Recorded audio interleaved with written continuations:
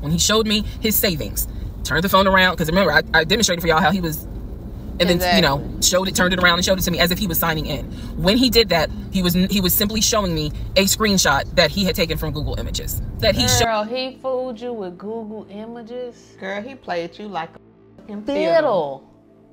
With Google Images. And was living a good ass life. Yes. Then moved up into your place. If you present yourself like a sucker, yes, you gonna get lit.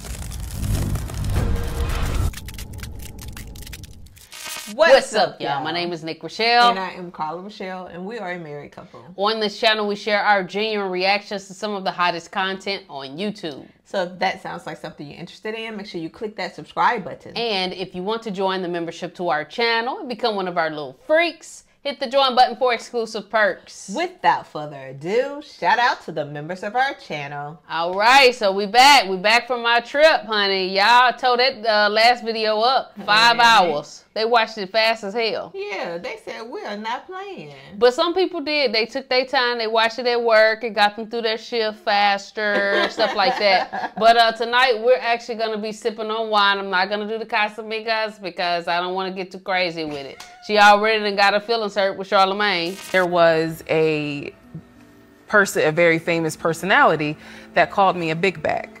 Yeah, I'm gonna be honest with you, man. I hear a lot of big back behavior. Does she have a big back? She do give Sheila. Big back belief isn't like everybody else's belief. Okay, she said it herself. He said everything I wanted to hear. Yeah. She wanted to believe whatever was coming out of his mouth because she wanted a man so bad. And oh yeah, you know. So I just want to try to be as respectful as possible. In the Casamigos, I can't be that respectful. And T.S. Madison did not like that, honey. Oh, she didn't? Honey, she didn't like when he said that wide back behavior. T.S. Madison, a self-proclaimed big backer, she publicly checked in on the rest of the big back brigade to see how she should respond. And she said, hashtag big back people, including me. Y'all letting Charlamagne get away with that? Or are we caving his face in? Let me know. Oh, really? I didn't even know that. Shout out to Funny Acting Black Girl. I got my Pisces shirt from them. Really nice quality. Go check them out. Funny Acting Black Girl on all platforms. Part 33, who the fuck did I marry? June 17th, 2021. So, you guys have been on this ride. You now know exactly what information I did have. The morning of June 17th, which was his birthday, he was in the bed as usual. Powerade bottles all over the place because I wasn't in the mood to clean. And so I went in his room. He was awake. He was watching YouTube on his cell phone. He watched a lot of YouTube, watching these two guys that always were fixing Jeeps on YouTube. And if I saw them, I would know exactly who they are, but I can't remember their name. It's a popular show on YouTube. Anyway, so I go in there and I just calmly sit on the edge of the bed and I was like, can we talk? And he was like, yeah, what's up? I said to him, I said, Legion, obviously I called him his name, Legion. I said, I'm gonna ask you something. I just want you to be honest with me. So he starts, I can already see in his eyes, he's about to get defensive. And I was like, calm, because this is the tone I had. Calm. I said, you never went to San Diego State, did you? He rolls his eyes and he's like, I said, calm down. Watch your tone. I said, you never went to San Diego State. I said, you never lived in California, did you? And he said, of course I lived in California. He's like, I fucking showed you the house I had in California. He said, I told you about San Diego State. I was a private citizen. My dad paid for me to be a private citizen. And I said, okay.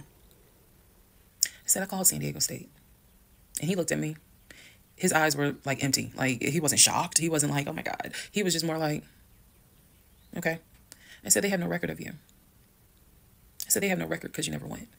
You never been to California. So at this point, I'm very calm. And I'm just stating, I said, you never been to California. I said, I bet you've only lived in Georgia, Pennsylvania, and Rhode Island. At this point, now there's a little emotion behind the eyes.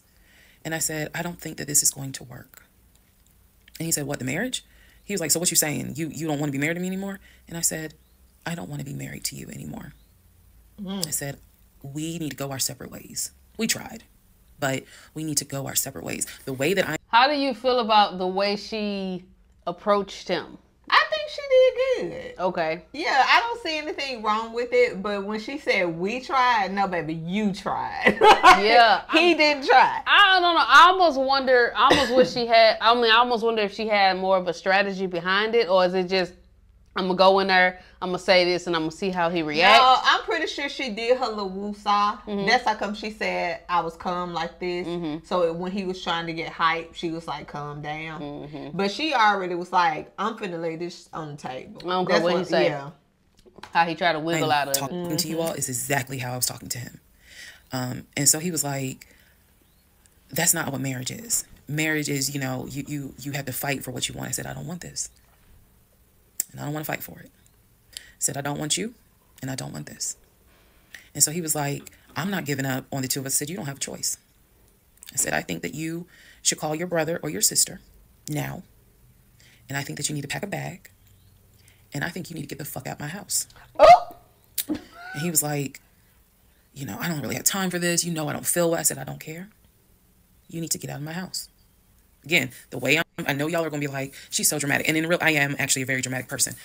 But the way that I'm talking to you guys on this video is exactly how I was talking to him in the beginning of how this started. So I said, you need to call your brother or call your sister because she's in Douglasville. And you need to go stay there. You need to get out this house today. Basically what happened was at first he refused. He wasn't moving fast enough for me. And so he called his aunt, and his aunt was on speakerphone. Let me preface that. She was on speakerphone. And so she was like, you know, what's going on? And he was like, my wife don't want me no more. She claimed that I be lying to her. I ain't never lied to her. When I heard this, what's the analogy I can give y'all? When I heard him say to his aunt, I ain't never lied to her before, something in me snapped. The best analogy I can give you. Do y'all remember that movie Carrie? When she was at the prom? And everyone was laughing at her. The blood had fallen down on her. And there was a moment where her eyes just went wild. And you knew something was about to happen. You just didn't know what. But y'all had pushed her too far. When he said to his aunt, I ain't never lied to her, I snapped. The calmness left. The amount of rage that was in me. I could have fought every member of the Kansas City Chiefs and beat every last one of their asses. I could have fought every member on the Atlanta Falcons and beat every last one of their asses. I'm not a violent person, but I was there. That statement, I ain't never lied to her, took me there. I went off. I went off. I went off so bad that first of all, every part of me was shaking. I called my mom. My mom was on speakerphone, and she's in Arkansas. My mom's a praying woman. I was cussing like a sailor. My mom finally said, put him on the phone. So I gave him the phone, and I'm standing there, and I'm looking around the room. It's the scene that I remember is the Angela Bassett scene in Waiting to Exhale, when her eyes are darting around the room right before she grabs everything to put it in the car to set it on fire. I was more so looking at what weapons were in the room: the lamp, the TV, the dresser. I was looking. While she was talking to him, my eyes were darting around the room, because if he did not get his ass up and get his shit and get up out of my house, it was going to be bad. If I have never in my life been on TikTok and said had it not been for the blood, y'all, I know this is gonna sound dramatic. I know this is gonna sound like, girl, you so funny. You don't understand. Had it not been for the Lord on my side, had it not been for the fact that I know I got a praying mother, I know I had a praying aunt, I know I've had a praying grandmother in heaven, because I'm telling you, I clearly saw what was getting ready to happen had he not gotten up, got his shit, and got out of my house. So I'm trying to calmly say this because I'm trying to calmly tell this story because the rage had taken over me. The pure, unadulterated rage that I felt when he said to his aunt, I ain't never lied to her, after I had discovered only 2% of the lies at that point. Just 2%. So it was enough for me to be like, you need to get your stuff and go. So my mother gets on the phone and she says to him, Legion, she called him by name. She said, I am not there to control my daughter. She said, in the name of Jesus, get your stuff and get out that house, because I think she might kill you. Get out of the house. She's on my phone. His aunt is on his phone. His aunt said, nephew, come home. Home for her was Philly. She said, I'll send you money. Come home. Leave that house right now, she said, because I think that woman is about to kill you. Let's go. Let's just go to part 34. Let's all just take a deep breath. No, because it's like sometimes you can hear a certain level of like anger in someone's voice that is not normally them. You ever hear stories where they say it looked like their eyes turned black, and they just like that, like they were no longer there anymore. Yeah. Hell yeah. It was just, she was filled with anger and rage. I think not only was she mad at him, she was mad at herself. She was mad, yes, at multiple things. Yeah. And the fact that he said that, Yeah. it just set off. Yeah. Before, who the fuck did I marry? So the aunt told him, I'll send you money, come home. And I'm yelling in the background, by the way. I'm not sitting there calmly. I'm yelling. I said, oh, he got money. Yeah, you got money. You got money in that offshore account, right? You got money in that Chase account. You got money to drive. So do what you got to do. I told him, and I'm not going to repeat some of the stuff I said because my mom makes this TikTok. But I did tell him, I was like, if you don't get out of this house, actually what I said was, you have two options. You either going to leave this house voluntarily or you're going to leave this house involuntarily. And he tried to get a little nugget buck. He tried. And that's when because he was still on the bed, still laying in the bed. And he was just like, you ain't going to do shit. Like, don't talk to me like you done lost your fucking mind. Da, da, da. And I calmly got close to him. I got like this close. And I literally said, I will beat you like the bitch you are. I dare you to try me. I said, I will literally beat you like the male bitch you are. And so when I said that, his eyes were like, I said, I'm not even playing. Because at this point, I'm rocking like back and forth. Y'all, again, I'm not some hardened type chick. I'm not. I want the soft lifestyle. But I have been pushed to the point. So I'm rocking, I'm walking back, I'm pacing. So finally, his aunt was able to get through to him.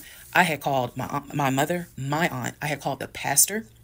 I had called all these people because I did know that I was in a very dangerous place. Not because I'm scared of him. At this point, I was scared of me. I don't know if this has ever happened to someone where you know your own, you know yourself. You know that you got a line. I was over that line. So I had enough wherewithal to be like, okay, you're probably going to go to jail today.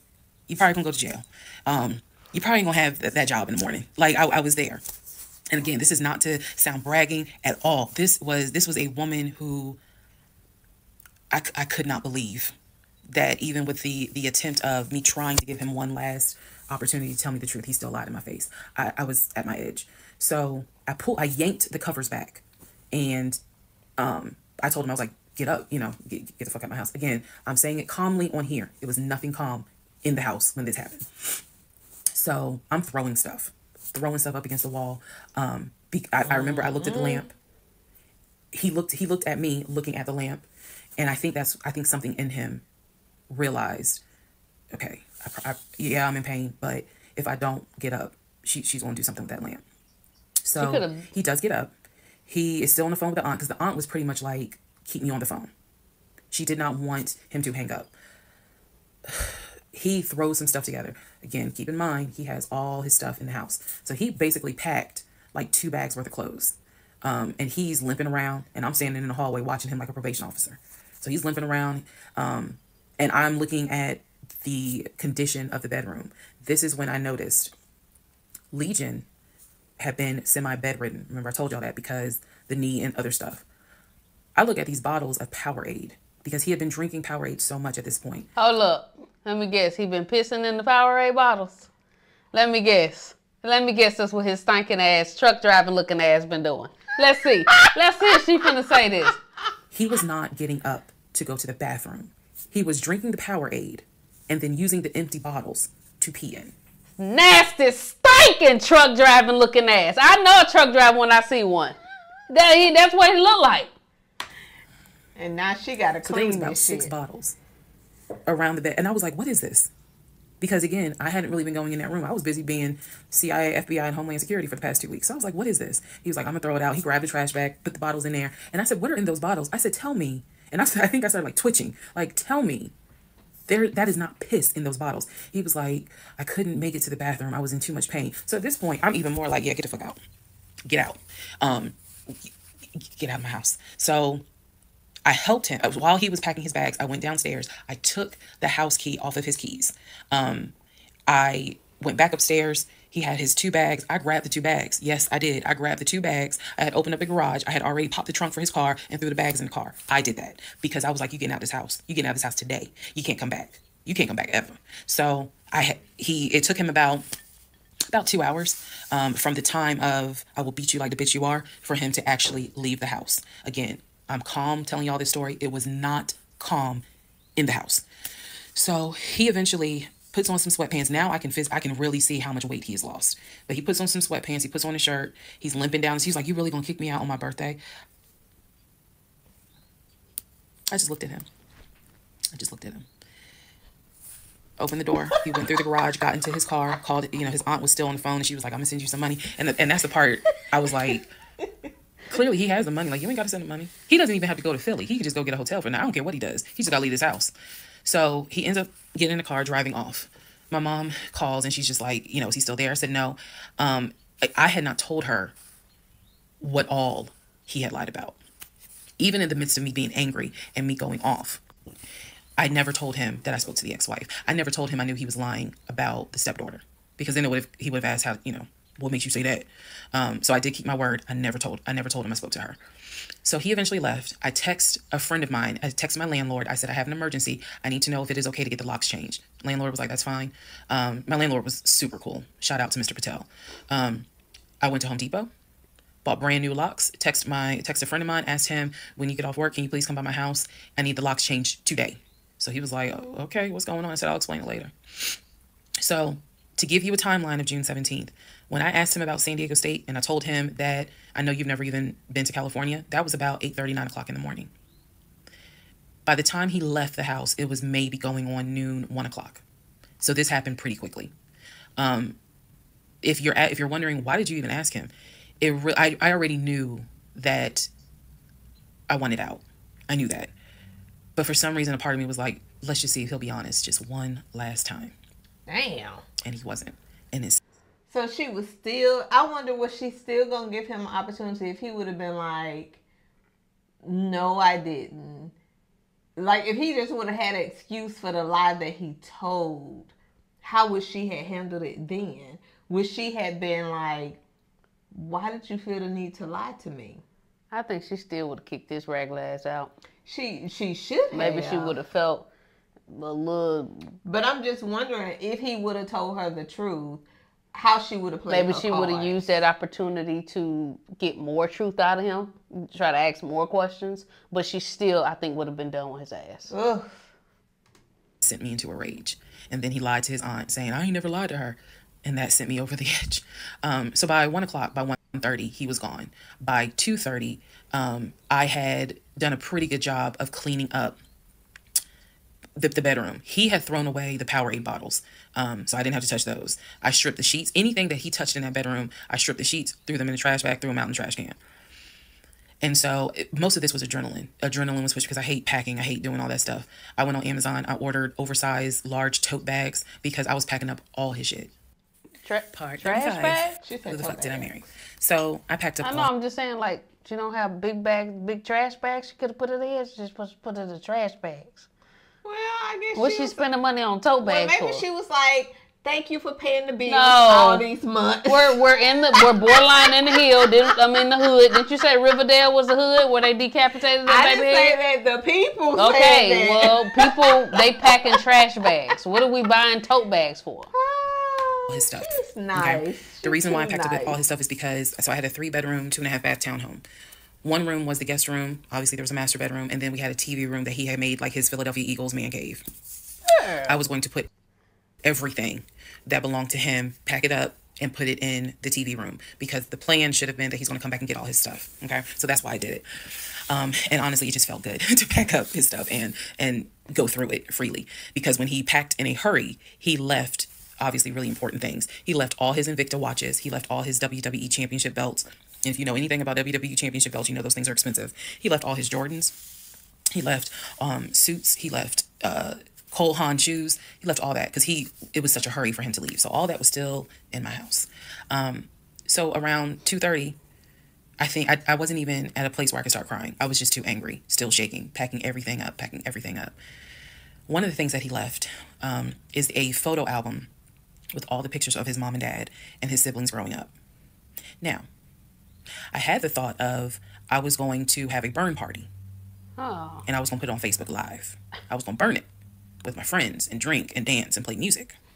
But it's his deceased parents. I do have a heart. So I put that somewhere special, meaning I put it up in the closet.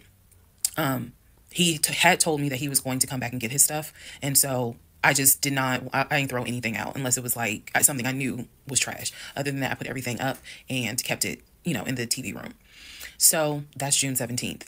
Also on June 17th, I had already ordered his birthday cake. I had ordered the birthday cake like the end of May because it was like a special birthday cake. So I also had to go get the birthday cake from the bakery in East Point.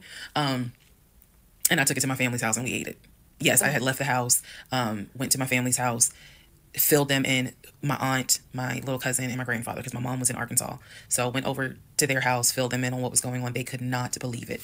Although my grandfather then told me, he said, he didn't look like he was a football player. He was like, I didn't want to say nothing, but he didn't look like he was a football player. Gotta love grandparents. So we ate his birthday cake. Went back home. The friend that I had called came, changed all the locks, I changed the security codes. Effectively, he would not have been able to get in that house. So that is what happened on June 17th. So now we can fast forward. He would text me and he would call me that he got to Philly. Apparently he left Georgia and immediately went to Philly. So he immediately went to Philly, and he did text me and said that he made it to Philly and he was staying at his aunt's house. I know that this is a short part. That's okay, because what we're doing now is I went through how we met. I went through how we dated. I went through how we got married. Now I'm taking you all to June 17th. The week after June 17th, he's in Philly. He still would call me. He still would text me. The conversations we were having the week after June 17th, so this would be June 18th up to the 24th. The conversations we were having had to do with divorce. So who's going to file? And he was like, well, I don't want a divorce. I'm going to fight you on it. Are you? Really? Are you going to fight me on the divorce? I didn't know anything about filing for a divorce. But I refused to stay in a place of ignorance. So I went online. There's a website that you can go to where you pay like a $200, $239 fee, and you fill out basic information and you choose your state. You choose your state and they will not process, but they will make all your documents. All you got to do is print it out and take it to the court. And it is step-by-step directions. We didn't have any property with each other. We didn't have any kids with each other. So by the state of Georgia's standards, this should be an uncontested divorce. So the conversation that last week, the week of June 18th to the 24th, was about divorce. What stuff do you want to keep? Well, I'm going to come and get all my stuff. I just don't understand why you couldn't talk to me about it. I said, there's no room for talking because you've been lying to me since day one. But even still, keep in mind, as of June 17th, June 18th, June 19th, I did not know what I know now. So the lies were really only like 5% of the whole story. So June 24th or 25th is when I had printed my documents. And I'm laughing because at this point in time, I've read y'all's comments about how that man will print out stuff. I know. But I used the website, typed all my stuff in, got my documents, and then I went, I took a day off from the job because I was getting ready to transition into the new job. So I left work early, went to the courthouse, and filed for divorce. I filed. I paid. And then I already had the documents where he would have needed to sign so that it could then be entered into for a divorce settlement agreement. So going into part 36 or 35, I know there's so many parts. Going into the next part is where I can tell you guys what happened with him, because he drove to Philly and he was in Philly for about a week, maybe 3 to 4 days. Then I get a message on Facebook Messenger from a woman claiming to be his cousin. Lord Jesus. So the cousin tells me, actually I can tell y'all. So the cousin tells me that he's there. He's telling the family that I kicked him out. He's telling the family that I kicked him out after he walked in on me having an affair. Wow. That I stole. Wow. Not the story from the first wife. Well, wait, the second wife. Yeah. His money. And I then kicked him out. And the man I was having an affair with, he said, was a law enforcement officer who used his duty weapon to threaten him to get out the house. This is what he told his family. And the cousin was reaching out to me. She found me through a search on Facebook and was reaching out to me because she's like, we know he lies. So I'm just trying to figure out is this true? Because he's up here asking us for money, asking to stay on our couches. Like, what's going on? Then she explained to me, we didn't even know he got married. So this is the first time we're hearing about you. What do you mean you didn't know he got married? He talks to his brother every day. She said, who told you that? I said, I've heard him talk to his brother every day. All his brothers. She said, all his brothers? How many brothers do you think he has? I said, he has 4 brothers. I named them. She said, he has 2 brothers. She said, he has the twin and he has the older brother. I said, twin? Who is the twin? Welcome to the next part where we discover The real family tree. Woo! Part 36, who the fuck did I marry? The family tree. Please fasten your seatbelts and put the tray tables in the upright position. Let's go. All right. The cousin, I'm not going to name her. The cousin had reached out to me on Facebook, asked me to please give her a call. So this conversation was on the phone. Yes, I was actually speaking to her. She informs me again about the whole he's up there. He's telling everyone that he walked in on me cheating on him. It was with a law enforcement officer, and that the law enforcement officer used his duty weapon to threaten him to get him out of the house. The reason why I'm particularly mentioning the fact that he said it was law enforcement is because he was trying to get a family member, like one of his cousins, to call the agency of the law enforcement officer and file a complaint, which in hopes would then start an internal affairs investigation. Yeah. So, female cousin's on the phone with me. She's telling me everything that he is telling them. She's like, look, we know he a liar. We don't fuck with him. He's been a liar since a kid, but he's also family. She said, we didn't know at all who you are. So, I told you when you see adults that be really fucked up like that, it be from their childhood. That's why we call it's shadow work. Shadow work is when you deal with the traumas that you picked up from a child. You know what I'm saying? I don't know what made him become a liar, but a lot of people, a lot of adults, a lot of messed up adults are just people who have not faced whatever fucked up things happen in their childhood. Yeah, but it also sounds like he just got something psychologically that's going on with him. Like a mental illness? Yeah, so yeah, like I can see that too. If he have a mental illness, and I'm just thinking about his family. Okay, so, and I'm thinking about his family. So, like, when you're a kid, like, parents, they're going to be there, right?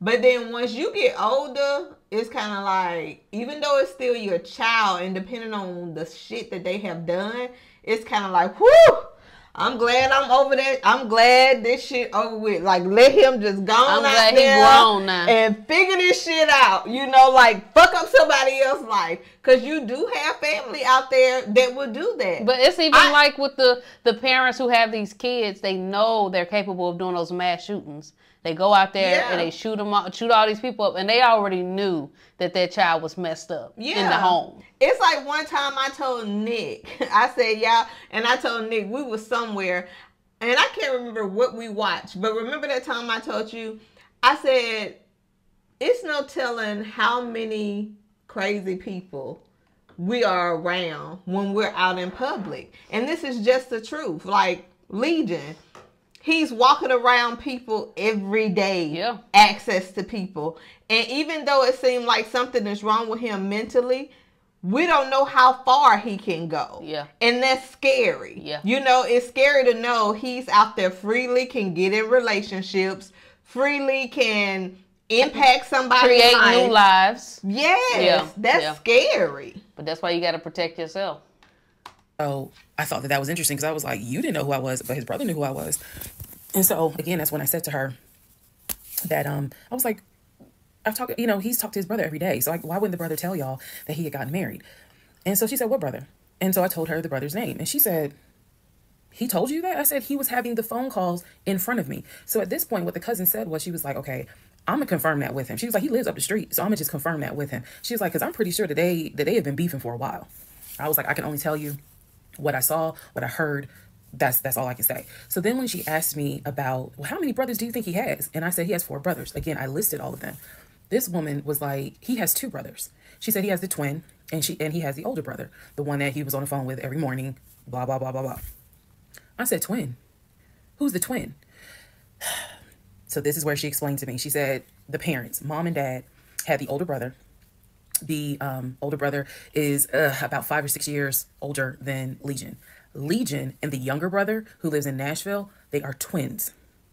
So when he kept saying my younger brother by 2 years, it's his older brother by 20 minutes. They are twins. I have seen a picture of this brother. Yes, they do very much look alike, but I didn't know they were twins. It doesn't even matter. I didn't know they were twins. But definitely they had the same mom and dad. So she was like, no, that he's older than Legion by 20 minutes. They're twins. She said so. This is just me guessing, but what if the twin is just better than him? Like, what if he looked better, he's smarter, he moved better? And what if from a child, he would lie to make himself seem more interesting than the twin? Or, that's possible. Yeah. Or what if when they was in the womb, Cause you heard of twins like eating the other twin and stuff. What if he was just sucking some up out of him, and that's why he just, honey. So the parents had 3 boys, brother in Philly, the older brother, and the twins. She was like, "Who the hell are these sisters that you're talking about?" So I tell her, I was like, "Shantae and Kim." She said, "I don't know who Shantae is." She said, "Kim is my daughter. Kim is not his sister. Kim is my daughter." And she said, "That's his cousin." She was like, and they haven't spoken in about 20 years. So, no, that's not his sister. He does not have any sisters. And I said, "Well, then what about the other 2 brothers?" She was like, "What other 2 brothers?" I said, "The brothers from his dad." She was like, "You mean to tell me this man is going around telling people," I know somebody's going to quote Nicki Minaj, "lying on your dead mama," but try not to. She said, "You mean to tell me this man is walking around lying on his dad, saying that his dad had kids outside of his mom?" And I kind of stuttered like, "Yeah." She was like, "He does not." She said, "I have no idea who those 2 men are." She said, "Those are not his brothers." But if y'all remember, I met those 2, and he introduced them as, "Man, this is my brother John, this is my brother Matt," type thing. And so they both were like, "Oh, my sister, it's good to meet you. It's good to meet you." Remember that, because obviously I do eventually talk to those 2 men again. Okay. So she says to me, the family tree is mom and dad, the 3 sons. She was like, "There are no sisters." She said, "I don't have a clue who Shantae is." She said, "Kim is my daughter, so that's just their cousin. But again, they ain't spoken in 20 years. I said, "Okay." And then there was a grandmother. She said, "Yeah." She named the grandmother. She was like, "Yeah, she died in like 2008. I said, "Yeah, he told me that she died in 2020. Yeah. And that, all of you were coming down for the memorial service." And she's just like, "She died in 2008. I said, "Then there was the uncle who also died from COVID." She was like, "Which uncle is that?" I told her the name. She said, "He's been dead since 2010. I said, "Okay. What about the cousin nicknamed Junebug?" Everybody got a cousin. If you're not African American, we all know a Junebug somewhere. And she just was like, "Oh yeah, cousin Junebug." She was like, "Man, that's crazy what happened to him." And I was like, what do you mean what happened to him? Because I know he has talked to his cousin Junebug on the phone like a few months prior. He was like, and so she said to me, she said, "Yeah, he had passed away in like 2016. So this is now 3 people that she's naming that I recall him having either a story about or a phone call with, and she's telling me that they are all passed away. So this is when the conversation kind of changes, and she's like, "You know what?" She said, "Let me speak to the older brother, because he probably wants to talk to you." She was like, "You probably should talk to him, and a lot of your questions will get answered." She was like, "This dude's been lying ever since he was a kid." She was like, she said, literally, "We don't fuck with him." I remember her saying that verbatim. She was so adamant. She was like, "And when he showed up here out the blue, talking about how his wife cheated on him with a law enforcement officer and how the guy took his gun out and threatened him to leave the house," she was like, "We knew something was up." She was like, "That's why I had to find out who you were and reach out to you and find out the truth." I said, "There was no other guy. There was no law enforcement officer." And she was like, "Yeah, because he was telling us where the dude worked and how we should go ahead and help him file a complaint so that this dude could lose his job." I said, "There is no other person." I said, "I kicked him out. That was me, all by myself. No gun, just my fist." And so she said, he's telling us that he had got married, and then she was like, apparently y'all had a baby. So she was like, "So you got a kid with him?" So I had explained to her, I said, "No." I said, "I had a miscarriage back in June of 2020, and I had to have surgery in July." So she was just like, "Girl." So she started like really being encouraging and was saying, "You dodged a bullet, honey." She was like, "I don't wish this." She's like, "I know he my family. I don't wish him on no woman." So we've had each other's numbers. She was like, "If you need anything, please feel free to call me." She was like, "I've had my own issues with him. I've had my own issues in life." But she was like, "Get your divorce and be done with him." Then she said, "I'm going to put you in contact with the older brother." Next part is me finally talking to the older brother that he had been talking to every morning. Wow. Part 37, who the fuck did I marry? So at this point in time, I have filed for divorce. I paid for the filing fee. I'm representing myself pro se, and it should be an uncontested divorce. During this time, Legion had driven to Philly, lied to his family, and said I had cheated on him, that he caught me, and that the guy I cheated on him with was a law enforcement officer who used his gun to threaten him to get out the house. None of that was true. At some point while he was in Philly, he ran out of options in terms of where he could stay. Family members did not want him to stay with them. Apparently, a lot of bridges were burned, according to the female cousin I had talked to on the phone. So he left Philly and went to Augusta. Yes, what you were hearing is correct. He drove from Georgia to Philly, stayed in Philly for about 3-4 days, left Philly, drove back to Georgia, went to Augusta. Keep in mind, if you have lost your notes at this point, he was raised in Philly and did high school in Augusta before he went to California. So he has family in Augusta. So at this point, he's on his way to Augusta to stay with a new set of people. The reason why this is important is because what I have is a divorce settlement agreement.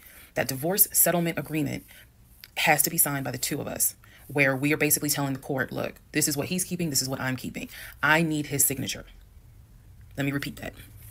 I need his signature because I wanted a very quick and painless divorce as much as it could be. So by this time, this is now around June 25th.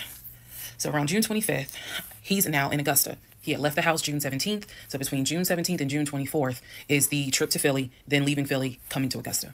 My aunt and my little cousin get in the car with me, and I drive to Augusta with a rag on my head, some sweatpants, and a tank top because it's July, so it's hot. We believe you. We ride to Augusta. I had spoken to him.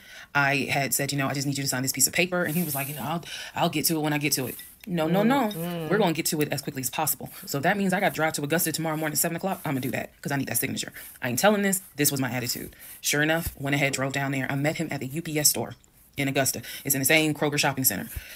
They had a notary there because I needed the papers to be notarized. So he pulls up. It's only been a week since I last saw him. It has been months since my aunt saw him. Okay. She had no idea of the condition that he was in. Again, I'm telling y'all, when I met him, when he met my family, he was like a size 3X. In just a short span of time for a week, he easily could have been in an extra large, maybe even a large, but was wearing 3X clothes. So he has told me this whole time, he didn't know I had spoken to his family. Okay. Probably need to put that in there. He did not know I had spoken to his cousin. So he was telling me that he had a place to stay. He was staying with some family members, and everything was cool. He told me he was going back to Augusta because he had a job. That's what he told me. The family member, the cousin, told me, oh, no, it's not that he had a job. We kicked his ass out because he's still lying, and we don't want anything to do with him. So when I saw him get out of the car, I immediately knew, you probably have not washed in 3 days. I'm not overreacting. His nails had not been cut, so his nails were a bit long. He smelled like the Chattahoochee dump on a hot summer Georgia day. He stunk so bad. And for a moment, I did not recognize the man that I was legally married to. I did not recognize him. He almost looked, what's the word? Emaciated? I may be mispronouncing it, but the way someone looks when they've lost so much weight and it's almost like your skin and bones. He looked homeless. He smelled homeless. And my heart just kind of broke. It kind of did. I'll be honest. It did not break enough for me to not get that signature, though. So when he walked into the UPS store, you clearly could see that some of the people were like, let me get away from him. Me, I just was like, okay, so I just need you to sign right here, and I just need you to sign right there. Okay, and then a woman named Lauren came over and notarized the papers, and then we were done because he signed a divorce agreement. He didn't even read it. Reason why I'm pointing that out is because he didn't read the part where what's left in the house now belongs to me. Where he took technically what he was going to take. Everything else in that home belongs to me. Remember, I told y'all he had left all his Invicta watches. He had left all his WWE championship belts, his Jordans, a lot of his clothes, his Cole Haans. He had left all that stuff. He never even read the divorce agreement. So he signed it. I signed it. Lauren notarized it. We leave the store and I said, have you eaten? And he was like, yeah, I ate. It's just, my knee. So again, he's talking about the knee, but if you saw him, you would know there's way more to it than the knee. So I said to him, look, since you met me here, let me give you some money so you can get you some chicken nuggets. Yeah, that's what I said. You can get you some chicken nuggets. So I believe I gave him like $5 or $6. Go get you some chicken. I think I Zelled it to him, actually. Just go get you some food. Then but she can give him money for chicken nuggets. Can you give us some more wine, please? She can give him money for chicken nuggets, but he got an offshore account. Babe, the nigga ain't got shit. He ain't got shit. Well, he got them 2 accounts that she looked at. Girl, so he probably been used. I don't know. So why is she having to give him money? I just wouldn't even want to have a conversation with him. Make it seem like I care whatsoever. Yeah, but the thing is, he wouldn't got no fucking chicken nuggets from me. But you got to understand that's you. Like, it's kind of like it's certain things you do, and I be like, I would never do that. It's just her heart. It just seemed like she got a big heart.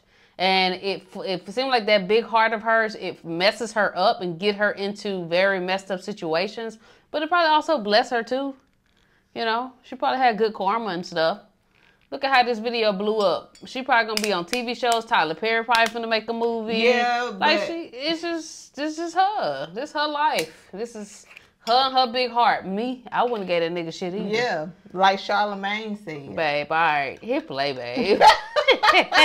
Because where he parked was not far. It was like, okay, I'm parked here. He's parked in front of me in the other row. So there's that aisle that you can drive down. So I walked him to the car, and I saw the condition of the inside of the car. And that's when I knew he's been living in his car. He's been living in his car. So clearly, I no longer had a question of, so where's his offshore account? Where's the U.S. Bank savings account? What a Where's the company checking car. Didn't have that question anymore. Because if you had money, you wouldn't be living in your car. You would not be in the same clothes that you were in when you left my house on June 17th. And this is now June 25th. He wouldn't be smelling like bounce that ass either. So he was like, I'm going to be all right. I'm about to start a new job. I'm going to be cool. I got a family member I can stay with. Everything's going to be okay. All right. I said, I will let you know when the divorce is granted. I said, I will send you a copy of the divorce decree. And he was like, okay. He said, well, how long do you think that's going to take? I said, I'm not sure. I thought I had to wait 30 days before I could file the divorce agreement settlement form. And then the judge would grant it in 30 days. So basically, this is like June 25th. I'm looking at the end of August that it would take for the divorce to be granted, assuming there were no hiccups, assuming he didn't decide he was going to pull a fast one. So I told him, I was like, I'm going to file this. And then once we get the divorce decree, I'll send you a copy. He said, okay. He got in his car. I got in my car. I drove all the way back home, and he went to wherever he went. Next part is the next series of lies that I was faced with. All right. Part 38 of Who the Fuck Did I Marry? I'm going to call this housekeeping and missing pieces. So housekeeping. First and foremost, as much as I know you all have enjoyed this series, and some of you have told me how entertaining you have found it, the story will be done this weekend. So in other words, I don't care how many parts I got to film. It will be done this weekend. We're not going to drag it into the new week. So I just want to let everyone know that. So please be sure to tell your sisters, your mamas, your aunties, your cousins, your best friends, hey, y'all, go ahead and watch all the parts, because she's saying she's wrapping it up this weekend. But I'll leave the playlist up, so don't worry. Also, let's see. I'm sorry for the people who were like, I keep talking really slow. I didn't know that I was, and they're like, you're just long-winded. I'm very detailed. Yes, so that's girl, probably what you're feeling. Yeah, we got her sped up in case y'all wondering why it's not slow. Yeah. Detailed, and I'm trying to get everything out, again, in a responsible manner. So you all have asked me if I will do a live. Yes, I will. I don't have any issue doing a live. I feel like if you're gonna put the story out there, you know you're gonna get questions. So if you stand on business and you stand on what you said, do the live. So yes, I will do a live, and I will let you all know when I'm gonna do a live. So it won't just be some random shit. I will actually do a live and let everyone know. So that way, if you have questions, bring them. The issue with doing a live is that I need moderators. So because I just anticipate a lot of people have questions, and I'm just one person, and I don't want to be accused of she's ignoring my question, which means there's holes in her story. Y'all, we all know how TikTok is. So, but I will absolutely do a live. That's the housekeeping. Missing pieces. So when I said before that it's important to me that I'm responsible in how I tell the story, meaning I'm clear and I go in detail, I realized that I left out some missing parts, and it was brought to my attention by a number of you. Thank you, because I'm all for accountability. I did not go into how my ex-husband Legion left the condiment company and then went to Apple. I also did not go into detail on when my mom came to visit. Both of those were in the month of April. I was going to go into detail a little bit more on the Apple situation because, as you probably have figured out, of course something came out later on. But nevertheless, in terms of April of 2021, my mom came for a visit. She lived in Arkansas. She came to visit us. She came to visit us after we had that whole sexting on Facebook incident, and just after we had started marital counseling. There were no fireworks during her visit. Nothing was weird. I did talk about how my family has always been there, and if you spoke with my mom, she would tell you she didn't see anything out of the ordinary, but there was something in her spirit that just didn't sit right. She didn't talk to me about it at the time. She did not raise her concerns. She simply, when she came to visit, we welcomed her with open arms. Legion was excited to meet her. She was excited to meet him. We took my mom out to eat. It was a typical, very quiet, non-active visit. I didn't know what my mother thought until later on. So she didn't share with me during the visit, something don't seem right. She and I sat in the guest room talking. I never told her anything that was going on. Number one, because again, it goes back to that mindset of what happens in my marriage needs to stay in my marriage. And I talk about how I didn't think looking back, it was not a good idea that I told my aunt what had happened. My aunt is not the type that's going to tell my mother. In other words, if you confide in her, she keeps it between you and her. So my mom never knew that there were any issues. And so there was nothing for her to be on mama bear mode. Had she known, this would have been a very different trip, but she didn't know. So she did come to visit. Everything went fine. He and I put on a united front. Oh, we're so happy. We're so, in love. And yes, behind the scenes was a whole different story. He talked to her about how he was looking to buy a house, and how he told her how work was going, how his job, how his job was going, bragging as usual, which I did tell my mom, look, he's going to talk about himself and money a lot. So, just change the subject. If he brings up a house, change the subject. That was my instructions to her, because I was like, I don't even want to get into the whole house situation. So other than that, uneventful. Now, once my mom left, this is still in April, everything was fine with him at the condiment company. As far as I knew, everything was fine. What ended up happening is he randomly came home one day and starts complaining about changes that are going on at the company. When he started complaining about those changes, it was things like, keep in mind, he is not VP of the company. He was VP of, I keep getting it wrong, but I think it was VP of production is what the memo says. So he was not the second in command for the company.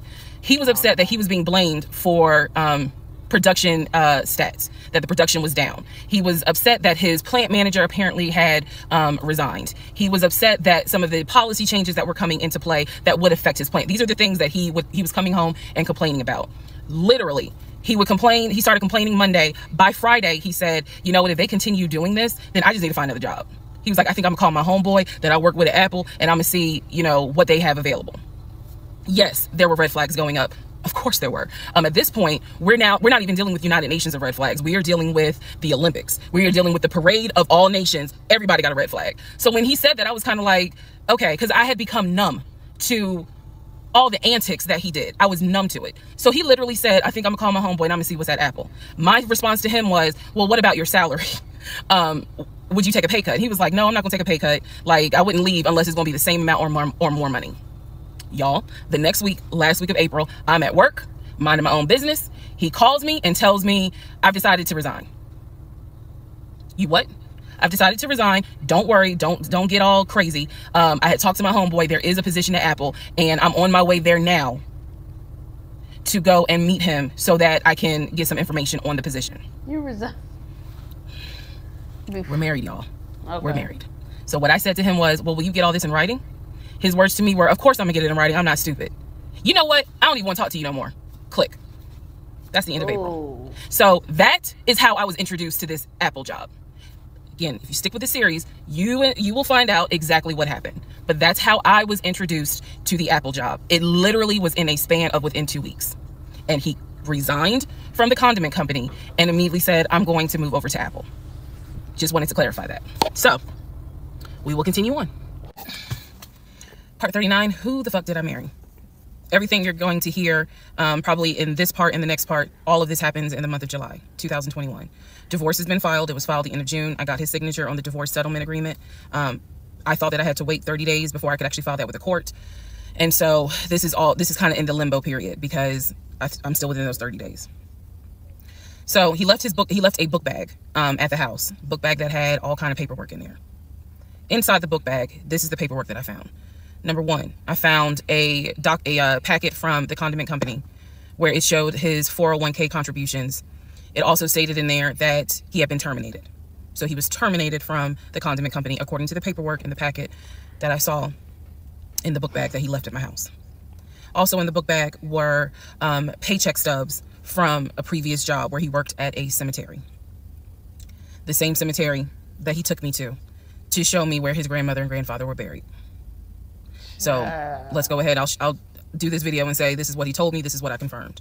He told me his grandmother and grandfather were buried there. He showed me a headstone with a family name on it. If you go back in previous parts, I talk about it. The truth is they are not buried there. He is of no relation to the people who are buried at that particular gravesite. Wow. Only reason why he knew about it is because he had worked there. Also in the book bag, it was a copy of a driver's license that he had.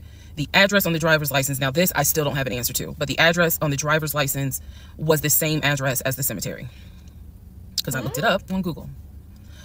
Also in the book bag was paperwork from another construction company job, meaning it was paycheck stubs from another construction company here in Atlanta that he had worked for. It did not have dates on it, so I don't know when he worked for the construction company.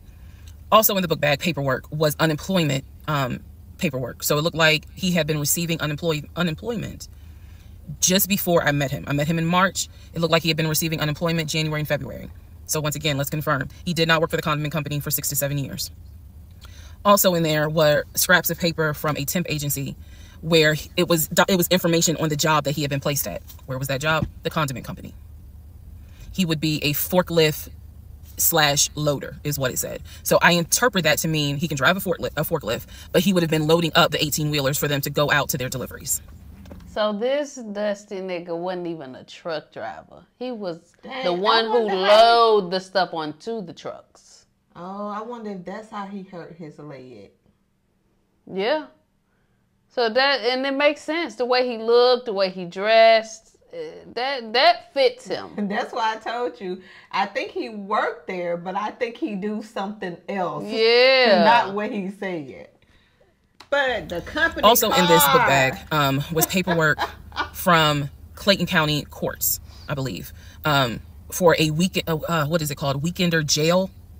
It was like a weekender jail receipt. So I had to do some research. So apparently what that means is that there is an option where if you have a job, let's say you were sentenced to 60 days in jail, but you have a full-time job. Apparently the court can say, okay, you'll go to jail on the weekends. So in other words, you have to report to the jail on Friday at 5 o'clock and you'll be there Friday, Saturday, Sunday. You will get out Sunday at 6 o'clock. Apparently that's actually a real thing. So what was in the book bag were multiple yellow receipts for different weekends that he had to report and get out of jail.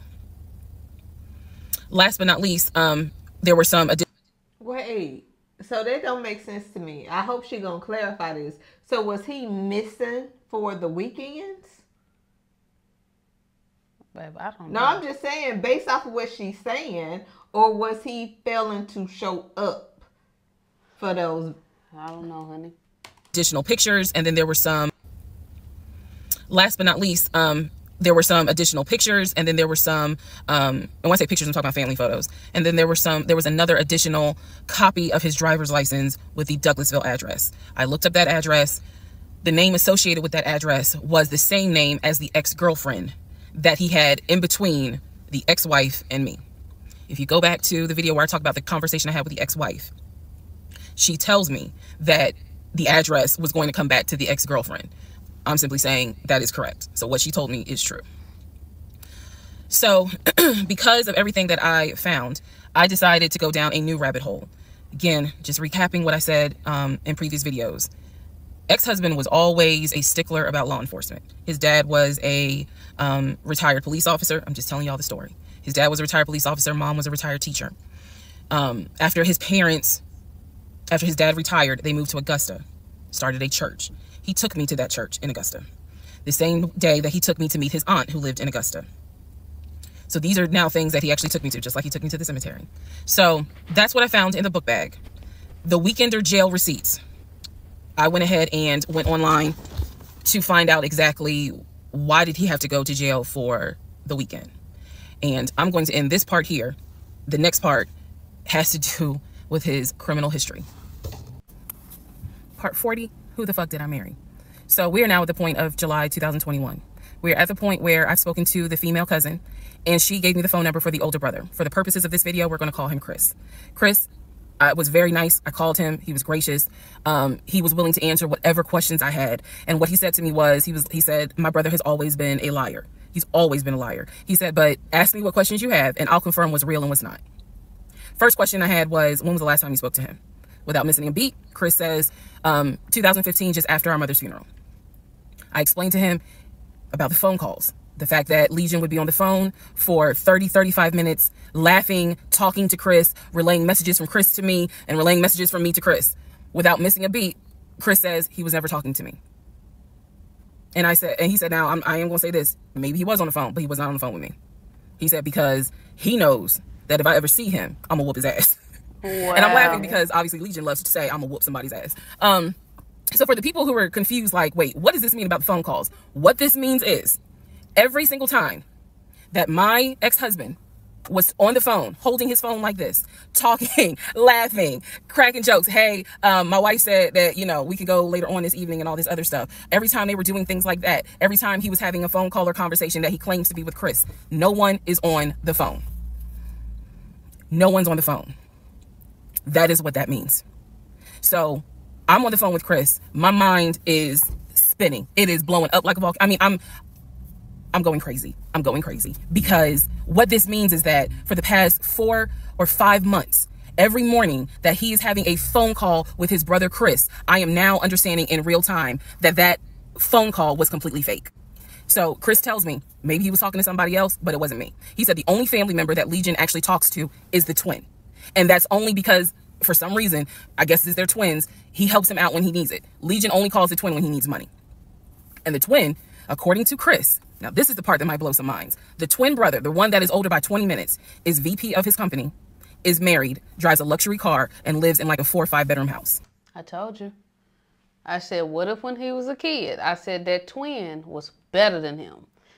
Look better, smarter, can run faster, all that. And that is probably what threw his ass into lying to make himself seem more interesting.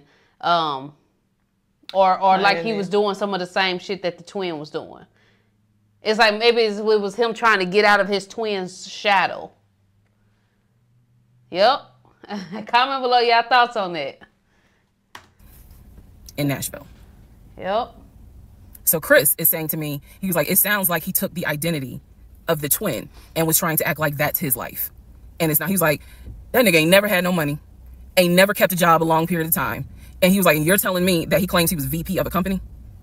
And so he was like, did you ever see anything? Did you ever meet people? Like Chris, I respect the fact that he was asking me the same questions y'all are asking me. Did you ever meet any family members? And I told him. I said, I met your aunt.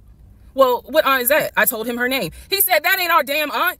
I don't know if y'all have ever dealt with people from Philly. So he was just loud. He was like, that ain't our aunt. He said, that is our mother's best friend. And I don't trust that hoe. I'm sorry. It's the way he said it that it makes me laugh. Anyway, he's like, I don't trust her. I don't trust her at all. She is not our aunt. She was our mother's best friend when our mother was living in Augusta. She's not our aunt. So then I explained to him about the other brothers. The brothers, remember, there were 2 half brothers from his dad. One lived in Baltimore, one lived in Augusta. Chris is on the phone saying, I don't know who them niggas are. They ain't related to us. He said, our dad never had other kids. He was like, so you mean to tell me this nigga going around telling people that our dad had kids on our mom? And I said to him, well, the way he actually put it is that the 2 brothers came before y'all. He was like, hell no. No.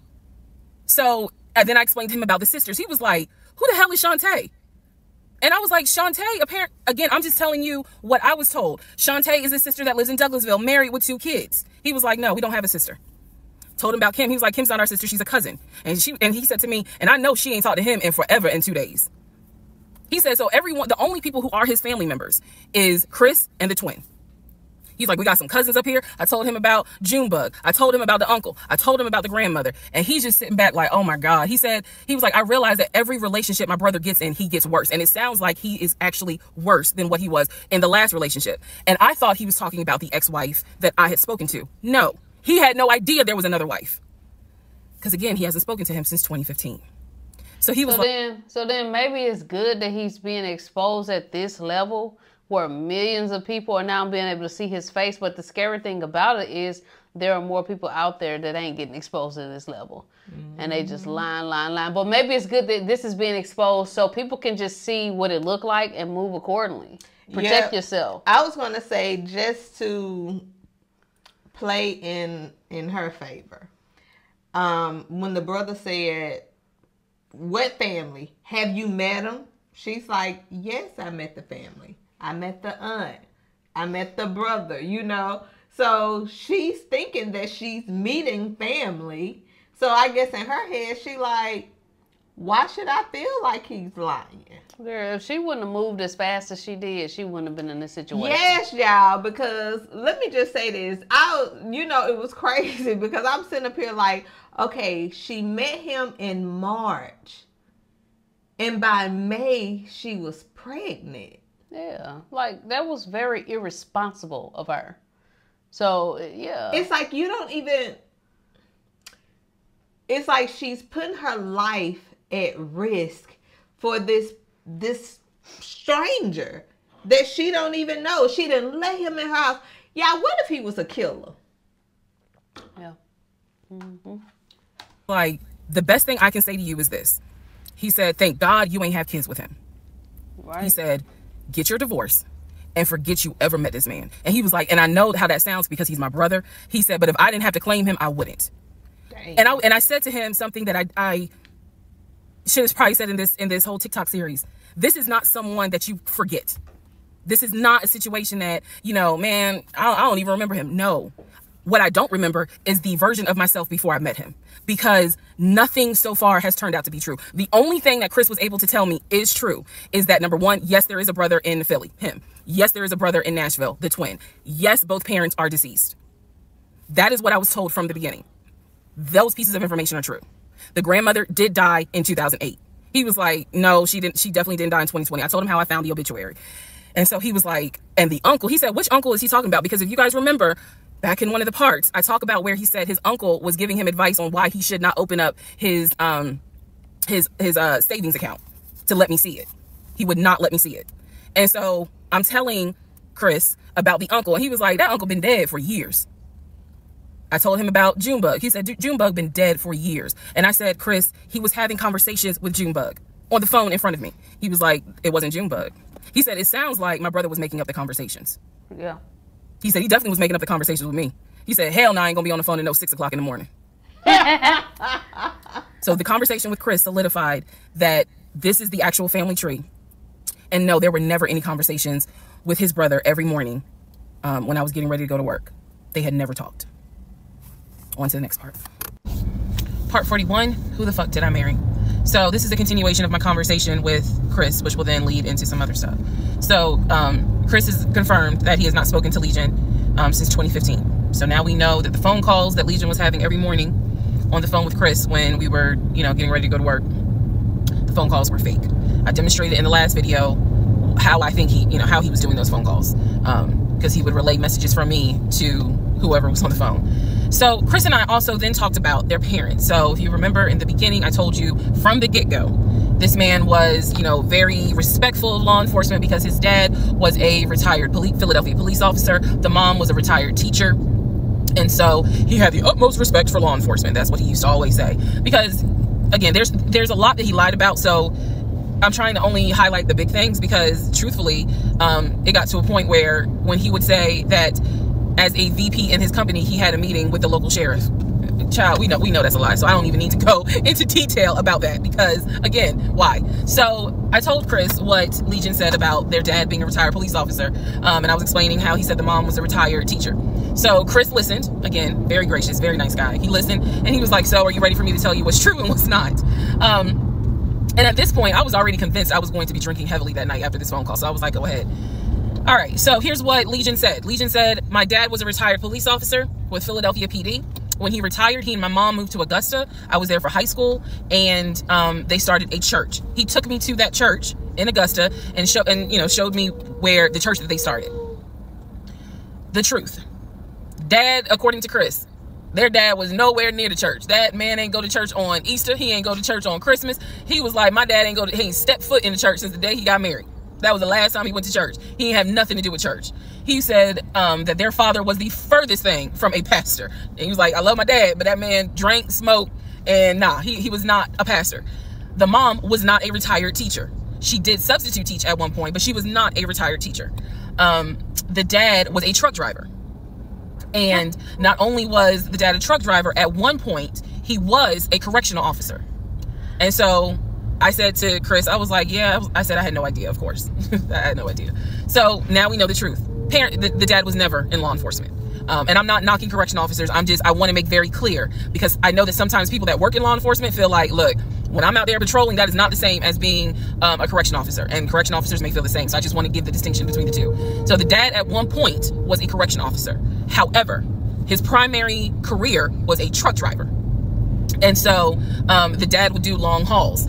So Chris is explaining, no, he was like, now that's funny. He said, if you knew our dad, you would understand how funny that is to even insinuate that he was a pastor. And so I told him about the church that we went to. He was like, oh, okay. So he took you to a church in Augusta and told you that was our parents' church. He was like, now our mom used to go to church, every now and then. But he said, our dad ain't been to church since the day he married mom. So the church that Legion took me to and said that his parents started that church, that was not true. So he just took me on a field trip for nothing, basically. So I told him about the weekend, because I did tell Chris where I worked. And that is when Chris said to me, because at the time I worked in a law enforcement agency, and he said to me, now how does that work? He said, because Legion, he done been in trouble a few times. And I was like, what do you mean? Because I had not yet gone online into the court system to see what type of trouble he's been in. And so he explained to me, he was like, just run his criminal history and you'll see it for yourself. He said, because I don't know all the charges, but run his criminal history. I said, okay. He gave me some homework. I'll run his criminal history. So again, he cleared up a lot of stuff in regards to the family dynamics. He did explain to me that, yes, he does have a daughter.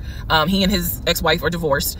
And I said, well, Legion would talk about the niece, meaning Chris's daughter, and would send her stuff for her birthday.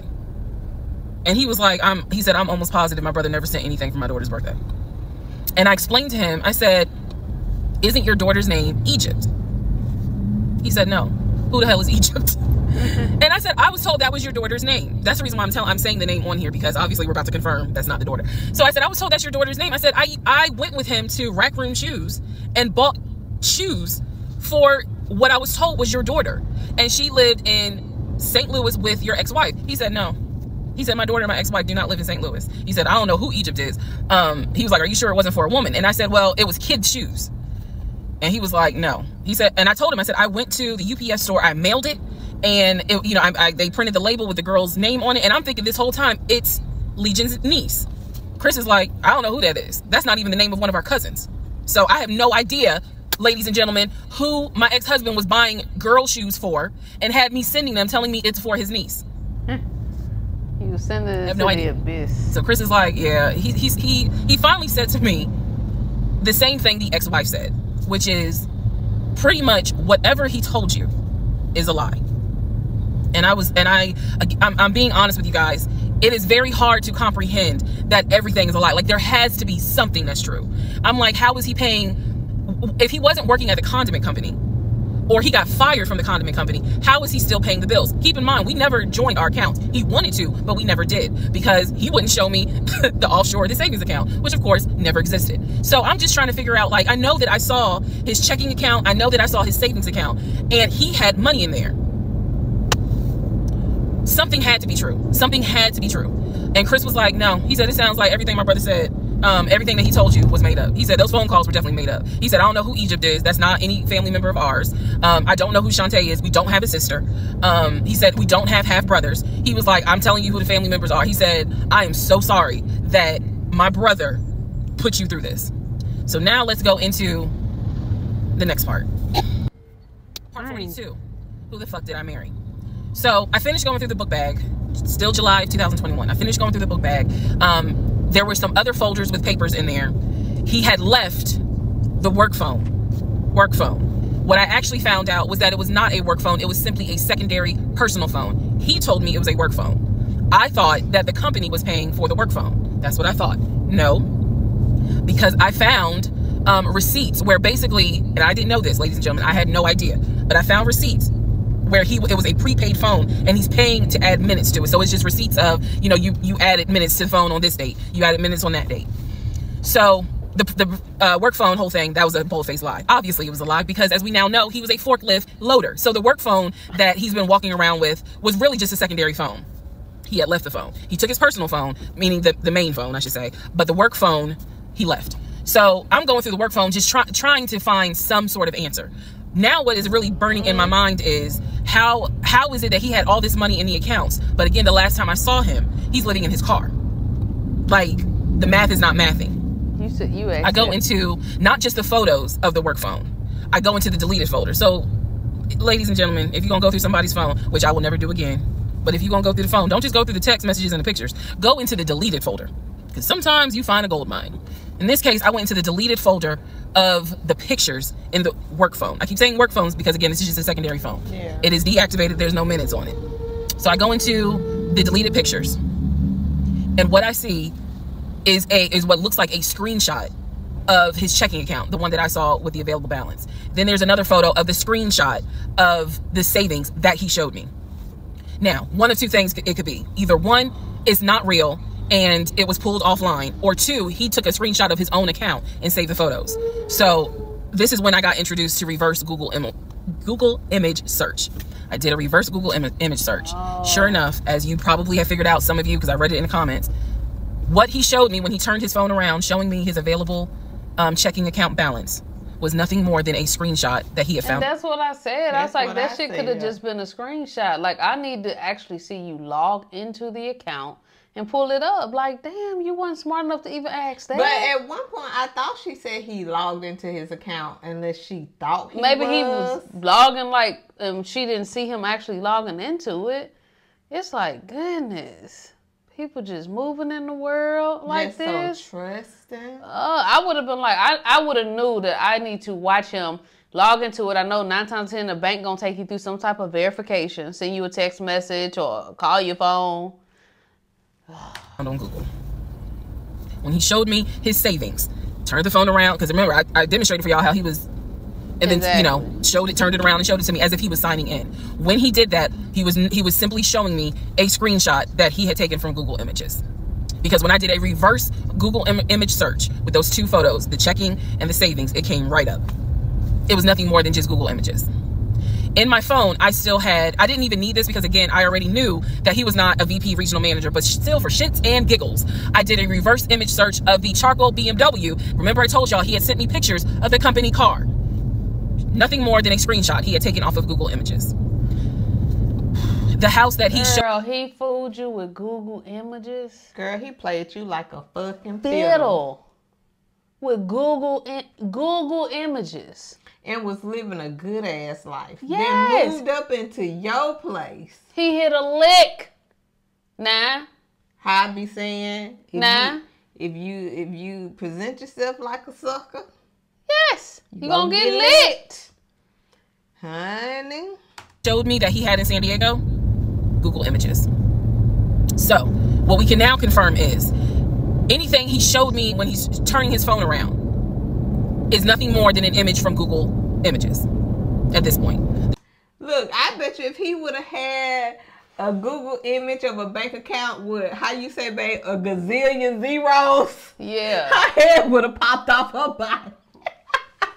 The checking account, the savings account, Google Images. The house, Google Images.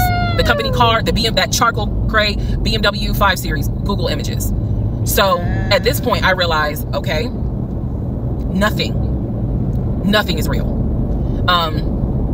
And I wasn't so much in a rage, to be honest with you. I wasn't in a rage then and there, as much as it was, I really truly had a moment where I said to myself, oh my God, what the fuck have I let in my life?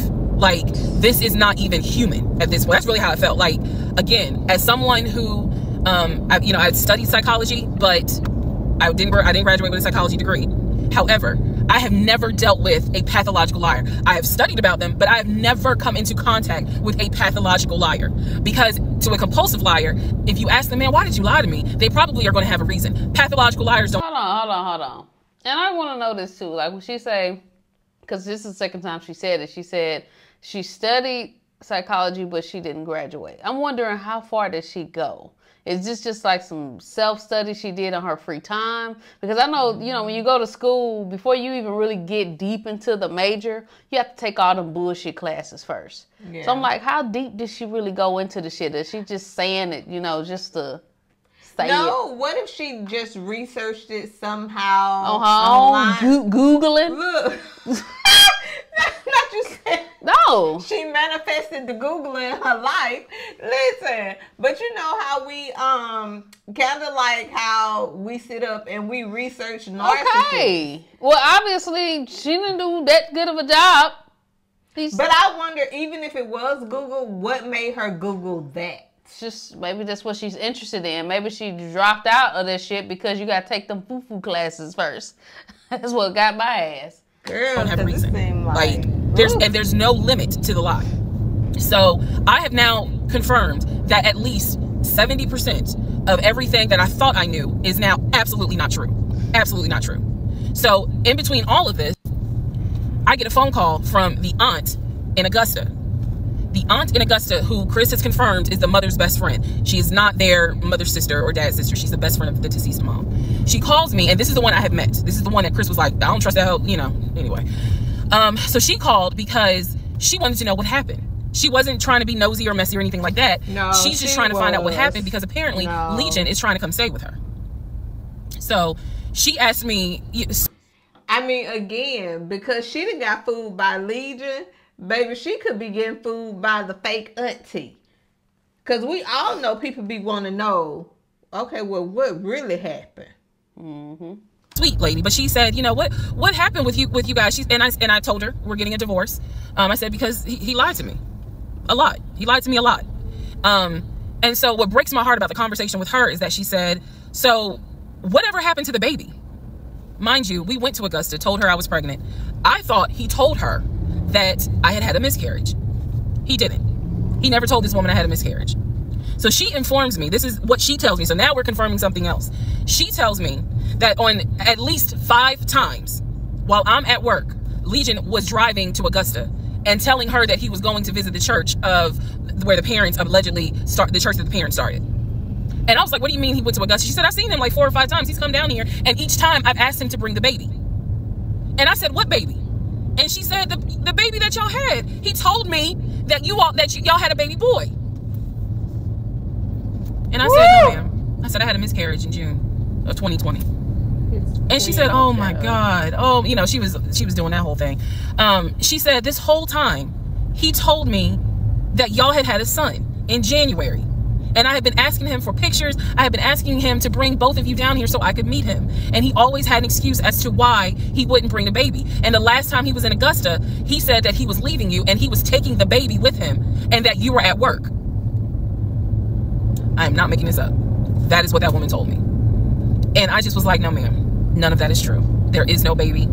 I said I had no idea he was going to Augusta. Next part. Dang. Part 43, who the fuck did I marry? So after the conversation with the aunt, again, she's telling me that Legion has been keeping up this lie that we had a son. I let her know, no, ma'am, there was no baby. We did not have a baby. And I said, I thought that he told you.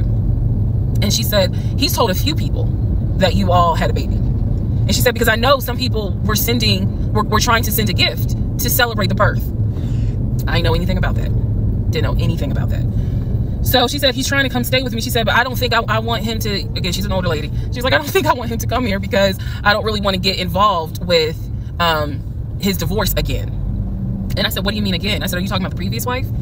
And I said the previous ex-wife's name. She said, I don't know who that is. I'm talking about LaTanya, that one, the first one. And I said, well, what happened? Do y'all remember I said in my previous video that I read their divorce records.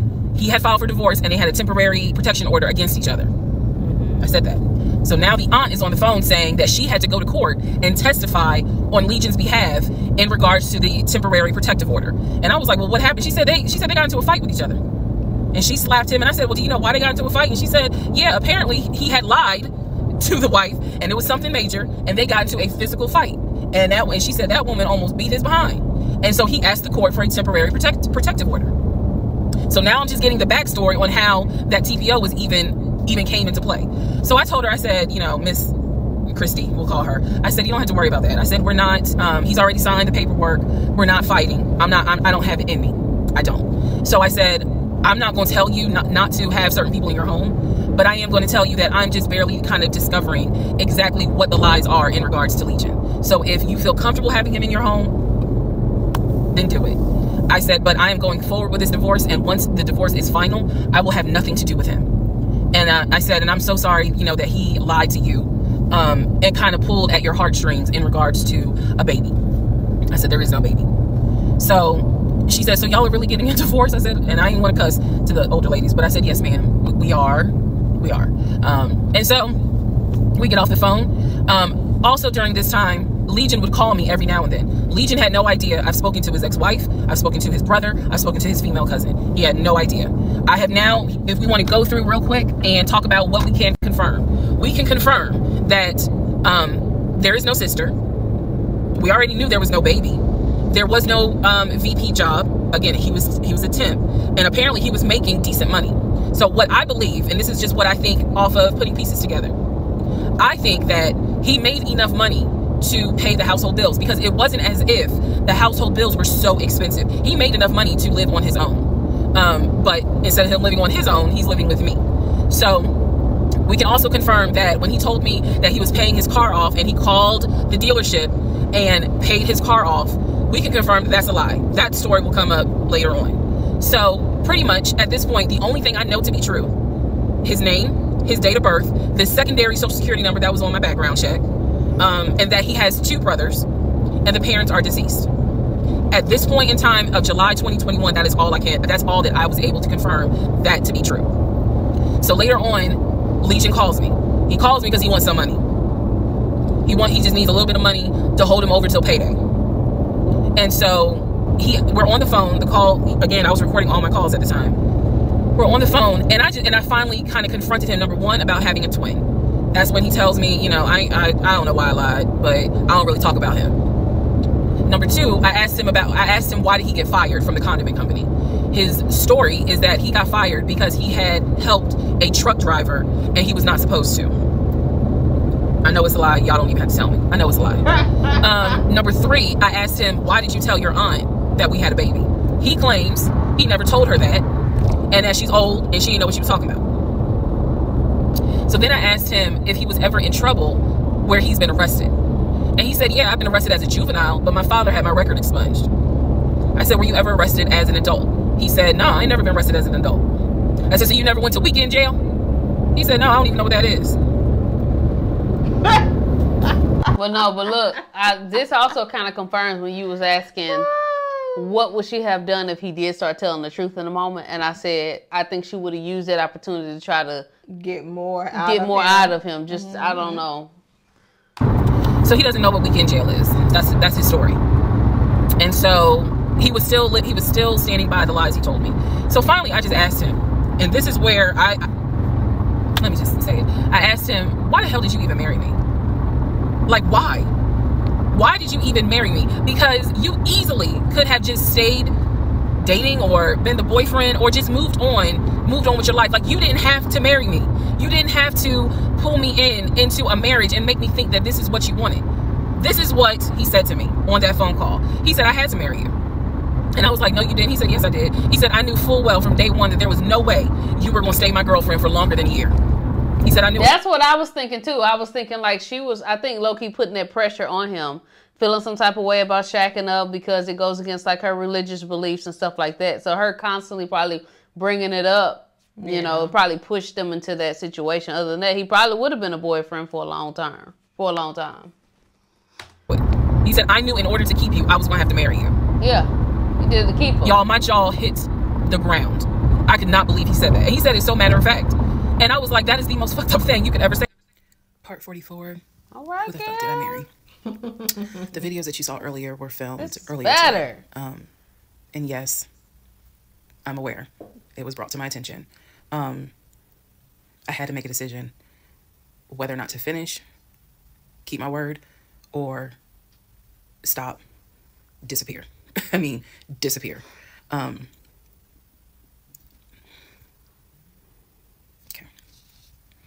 Let's finish. So, first of all, let me say this. It is not easy telling this story. It's entertaining. I know it's gone viral. But it is not easy telling this story. I made a decision to tell this story. I made a decision to share my story, what I went through, in hopes that it helps just one person. But I would be remiss if I didn't tell you all, it is not easy telling this story, to relive it, to face certain things out loud that I had to face internally. Just want to say that. So yeah. I will push forward to finish, but today got to me. The toll of this got to me today. So I know that you all are like, we're waiting on the next part. We're waiting on the next part. I appreciate that. And I get it. Because if I was in those shoes, I would be waiting too and be like, where is it? So I understand that. But the toll was real today. All right. So with that being said, we are still in July of 2021. I talked to the brother, Chris. I talked to the aunt. I talked to all these people. And now was the time where I saw the receipts for the weekend jail type thing. So I went ahead and did a search for his criminal history. I ran his criminal history. I did that on my own at home with my money. So this was not, I think someone had asked if I did anything with my job. No, I did not. I know better. So I ran a criminal history, or I paid for a criminal background report. For him to say that he appreciates law enforcement so much, it was obviously a lie, because the criminal history showed that he had been arrested for criminal trespassing. He had been arrested for like suspended license, suspended registration, But the big thing was impersonating an officer. If you don't know anything about impersonating an officer, it is a felony. Yeah. Period, point blank. As sure as Peachtree runs from Bankhead to Buckhead, it is a felony. So seeing what court it was in, I did another open records request for the incident report. I wanted to know exactly what the circumstances were, especially given the fact that I worked in law enforcement at the time. What were the circumstances as to how he was arrested for impersonating an officer? So I did an open records request. I got the incident report, and I'm tired of saying my jaw hit the floor. But on this one, my jaw hit the fucking floor. I respect law enforcement. Again, I was working in an agency with a lot of great men and women. Basically, what the incident report, I'm paraphrasing it because I don't have it sitting in front of me. Basically, what the incident report shows is that he pretended to be an officer using a badge. I later found out it was the badge that his dad had as a former correction officer. Same last name. So he was pretending to be a police officer at an apartment complex on the south side of Atlanta, and proceeded to tell people that he was an investigator and he was looking for drugs. He also proceeded to try to pat down someone, and then also proceeded to try to go into a woman's apartment and do a search. This is in the incident report. So naturally, the woman who he was trying to get into her apartment to do a search happened to either work with or worked at a local police department. So she just simply called her coworkers or called her homeboys or whatever. And so he was subsequently arrested and subsequently was charged and found guilty. That is what I found in his criminal record report. It is fair to note, had I known that he had a criminal history, we never would have even finished date number 1. Some things I'm just not going to get involved with if I know from the rip. So what does this mean? Again, we've been going over what's the lie, what can you confirm? I can confirm that there was no way that this man ever had a passport to take me to London. When he claimed that he was voting in the election, there's no way that he did, because he tried to tell me that he was still a registered voter in California and that he did it online. I knew it was a lie, but again, at this point in July, I'm able to confirm that, yeah, you never had a passport. You never voted. The small things that mean something to me, he never did it. He wasn't eligible to. So now I know that not only have you, yes, been arrested. Now, what happened as a juvenile, I don't care. But you have been arrested. You have done some sort of time. And now it explains why you knew your way around the county so well. If you go back to the previous videos, I had mentioned that I was wondering, how do you know your way around here? And the story was his sister used to live in this county, and he would come visit when he would fly in from California, when he would go see his parents in Augusta. That was the story. So that explains the criminal history. And I'm also going to take you guys back and remind you when I had to go in for my polygraph and how the polygrapher had asked me, do you know anyone that is a convicted felon that you have relationships with, blah, blah, blah. And remember, I said to him, my husband and I are estranged. I honestly don't know. Fast forward to July, where I find out that, yes, in fact, on top of everything, I was married to a convicted felon. Had no idea. No idea whatsoever. And it's nothing but the grace of God that I was honest with the polygrapher and telling him, look, I don't know what's in this man's background. To say that I have no idea who I married is an understatement. It is a complete understatement. It's fair to say, well, you only knew him for like 2.5 weeks before you quarantined with him. That's fair. And I can understand that, and I take responsibility for that. But in the big scheme of things, I had no idea the creature that I was sleeping next to every night. No idea. All right, part 45, who the fuck did I marry? So we are now end of July, August time frame. During this time, Legion basically disappeared. Remember, I'm still waiting on the final divorce decree to come up. I'm actually waiting for the 30 days to be up so I can file the divorce settlement form. So I'm waiting on those 30 days to be up. I'm playing nice with him. I'm being cordial. I have uncovered all kinds of stuff. But just in case he was going to act a fool, I was trying to be cordial. So I had spoken to him on like a Monday, and I was trying to get a hold of him for something. But I'm the one that initiated a phone call in the coming days. Never heard from him. Never heard from him at all. His phone was dead. It was going straight to voicemail. And I genuinely was worried. A few days turned into a week. By the time I hadn't heard from him in a week, because I knew he was not living anywhere but his car. I knew that. So this is what happened, y'all. I first reached out on Facebook. Remember, even though he has told me that he had all these siblings, we know he didn't have all these siblings. But remember, I told y'all I had met the brother in Augusta, and I had met the brother in Baltimore. These are people I've met. The brother in Baltimore I talked to on FaceTime. The brother in Augusta I've actually physically met, hugged, shake hands, all that. So I reached out on Facebook to people that I remember him talking about all the time. The friend Omar, the brother in Augusta, the brother in Baltimore. another cousin in Augusta. I was doing a search for these people's names, just like, hey, have you heard from Legion? The brother in Augusta told me, no, I haven't heard from him. I've been trying to reach him, but the phone's going straight to voicemail. I knew he was living in his car. So my brain was doing everything it could not to go on the deep end. I reached out on Facebook to the brother in Baltimore. And I said, hey, gave him my name. And I said, have you heard from Legion? Now, mind you, the brother in Baltimore and him have talked on speakerphone. I guess it's important that I make that distinction. They have talked on speakerphone. So I know that they have talked at least in 2020. So I said to him, again, according to Legion, they talk all the time. But I've heard them on the phone in 2020. So I said, have you talked to him? The brother from Baltimore informs me, no, I ain't talked to him. He owes me money. So I ain't got nothing to say to him. And I said, wait a second, like, he was telling me that y'all are brothers. He was like, man, he's like a brother. But I don't fuck with it. I don't fuck with him because he owes me money. So they had not spoken. This is now July 2021. They had not spoken in well over 6 months. So all the phone calls, this is what it means, guys. All the phone calls that he had with the brother in Baltimore in 2021 were not real. Then I reached out to the Omar guy. And I remember the story was that he and him known each other's years since California, worked together at the condiment company. I reached out to Omar and said, have you heard from Legion by any chance? Explained who I was. He responds with, and I'll never forget it, he responds with, no, I have not heard from him. I have absolutely no contact with him whatsoever. We are not friends, and I would appreciate if you do not reach out to me again about him. The stories I was told was that this dude is supposedly his best friend. Shocking moment. So they had not spoken in years. They're not cool. He does not fool with him. Okay. Went on to the next person, a female cousin I had met. She said, no, I have not heard from him. Why would I hear from him? We don't really talk. Like, I think she was genuinely weirded out by the fact that I'm reaching out to her out of the blue asking, hey, by any chance, have you talked to my soon-to-be ex-husband? So what I discovered because he ended up being gone for 2 weeks. What I discovered in those 2 weeks, let me be very clear with the statement I'm getting ready to make.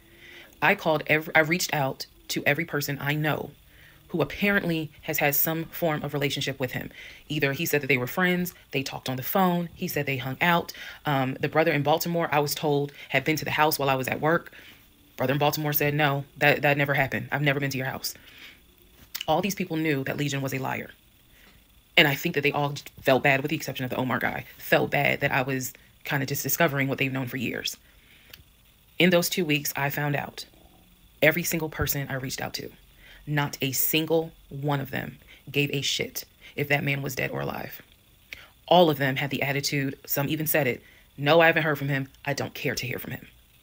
It was as if, for me, it was such a sad moment because I discovered this man has no friends. Fuck whatever he has said. I am now able to prove it. He has no friends. There is nobody who is concerned that they have not heard or seen him in over 2 weeks. Some people months. One guy years. None of them were concerned. So basically what I'm saying is that I discovered he had burned bridges with everyone. Burned bridges with family. Burned bridges with so-called friends. Burned bridges with fake brothers, fake sisters, fake aunties, uncles, everything. He had burned bridges with everyone. And for me, that was more telling than anything else. Yes, I knew he was a liar. Yes, I knew he had made stuff up. I was genuinely surprised to discover nobody gave a shit about this man. No one. Yeah, she's still sitting up here caring. I'm just wondering why she was surprised. It's like she's delayed. Look, no, because I don't know if she on some what would Jesus do. Yes. But like she said, when she was trying to contact him, she said she was concerned. Yeah. And so she's thinking, well, let me reach out to these people. And they like, we don't give. I think being like this is, especially in a world that's so hard and cruel, it can be a blessing and a curse. Yeah. And it's like, man. Go ahead, boy. I had never met every single family member, but the fact that he was living in his car, the fact that he wasn't bathing and was just had disappeared was shocking to me. So, where was he for those 2 weeks? Glad you asked. He had checked himself into a behavioral hospital in Augusta. Why? Not to get help. No. This is July in Georgia. It's hot as hell. It's sweaty. It's damp. It's humid. It's everything. He checked himself into a hospital so he could stop sleeping in his car for 2 weeks. When he checked himself in, they took his phone, and that's why no one was able to get a hold of him. And by no one, I mean me. He checked himself into a hospital so that he could have a bed for a couple of weeks. That's the type of human being that I was dealing with. Part 46. Who the fuck did I marry? So after the whole missing in action debacle where he disappeared for a couple of weeks, Legion started calling and texting me, telling me that he was ready to come home. Yes, you heard that correct. So apparently someone had told him that legally he did not have to leave the house when I kicked him out because it was a marital home and he had just as much right to be there as I did. So he started harassing and calling the shit out of me. He was calling, 30 times in 1 hour. He was Facebook Messenger calling me. Let me be clear. Facebook Messenger calling me. He was calling me so much. He was messaging me saying, I'm coming home. I'm going to get some money and drive up from Augusta. You have to let me in the house. It's not fair what you're doing. All this other bullshit. It was non-stop. He would start calling at 7 o'clock in the morning. He would not stop calling until 10 o'clock at night. He was calling so much, leaving messages, like I said, just straight up harassing me. So I reached out to attorney friends. I reached out to local law enforcement. Local law enforcement informed me, well, technically he's right because he is still legally your husband. Our divorce had not been finalized at this point. The paperwork had been sent in. I was just waiting on the judge to give me her signature, but it hadn't happened yet. So the local law enforcement did tell me if he comes back, our officers would have to let him in the house. You don't have to stay there. They gave me different options. I was trying everything in the book because he is saying, I'm coming back to the house. I told him, do not come. You are not welcome. I'm not letting you in the house. Again, the locks had been changed. The code had been changed. So I told him, if you come to this house, step foot on this property, I'm calling the police and getting you arrested for trespassing. You should know about that. He was adamant. He was adamant that he was allowed back in the home. He didn't know the conversations I had with local law enforcement, but somebody was in his ear telling him, nah, you can go home because she's not allowed to kick you out. Okay. So I didn't know when he was scheduled to come because he was trying to get the money for the gas to get back to Clayton County. I tried everything I could. Basically, what my options were simple. Let him in the home, and I can stay in the home, put him in a room, just have no dealings with him. But again, I don't want to be under the same roof with him. This is what the local police told me. I could have an officer go room to room and let his body cam film the room to see the condition of the house. And if Legion showed up, I would leave the house. I can go to a family member's home and stay there. This is literally in August, right before my lease is up. So I was already moving. I had already secured another home. Awesome. Did exactly what I said I was going to do.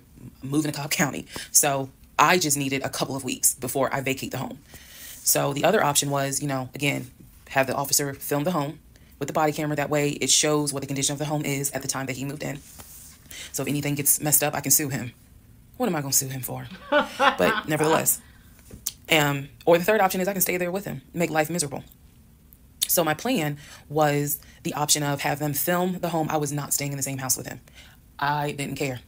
Also, there was no guarantee, and I told the officer this, look, if y'all allow him to stay in this house, I am telling you by tomorrow morning, every utility in this house will be off. He will have no running water. He will have no air condition. This place will feel like a sauna. Officer kind of chuckled and was like, again, ma'am, I mean, this is one of those domestic situations. He is allowed in the home. Okay. So again, I had no idea when he was coming. I was on pins and needles every day. I'm seeing the phone ring, like I said, about 30 times every hour. I'm seeing the messages. I'm seeing this. I had reached out to a police captain. I had reached out to the chief of police. I was trying to get all kinds of help. Like, it ain't what you know, it's who you know. So he eventually tells me I'm going to be there on Wednesday. This is just an example. I'm going to be there on Wednesday. I had been calling a police captain who was really gracious, really kind, and was trying to help me because I was like, bro, I just need 2 weeks and I'm out of this house. And we already knew he legally could not go to the new house. I was trying to see if I could move in early to the new place. The landlord was like, I really can't let you. So I felt like I was running out of options. He's saying he's coming. He's saying he's coming. He's adamant he's coming. I guess somebody felt sorry and gave him some gas money so he could drive from Augusta up to Clayton County. So I think what I would have did if I was in that situation, I would have moved my stuff into a storage or something. Yeah, into a storage. And I probably would either stay with a family member or like stayed in like one of the little weekly hotels. Yeah. That's what I would have did. Empty house. He would not have been, he wouldn't have been in there with me. Yeah. Yeah. And it's crazy because he probably would have been like, I've been paying the rent. I don't give a fuck what I'm just doing. saying. Yeah. He would probably say that. Like, I've been paying the bills. Yeah, I would have been out of that bitch. Day before all this goes down, the police captain called me. And he informs me that they ran his name through GCIC, which is a database that law enforcement agencies use. Turns out, he has a warrant for his arrest. So the police captain says this changes everything. If he shows up to the house, don't do anything, call us. I will have officers to your home, and they will simply arrest him. So I know that this is a short part, but I'm going to dedicate the next part to what happened when he showed up to my house. Part 47, who the fuck did I marry? So here's what happened. This was mid-August. Went to work as usual. It actually happened on a Friday. I had to look at the dates. It happened on a Friday. Went to work. Still, he was calling me, texting me, messaging me that he was on his way. And so I was a bit on pins and needles all day. I was dreading going home, and that is a horrible feeling, to dread to go home.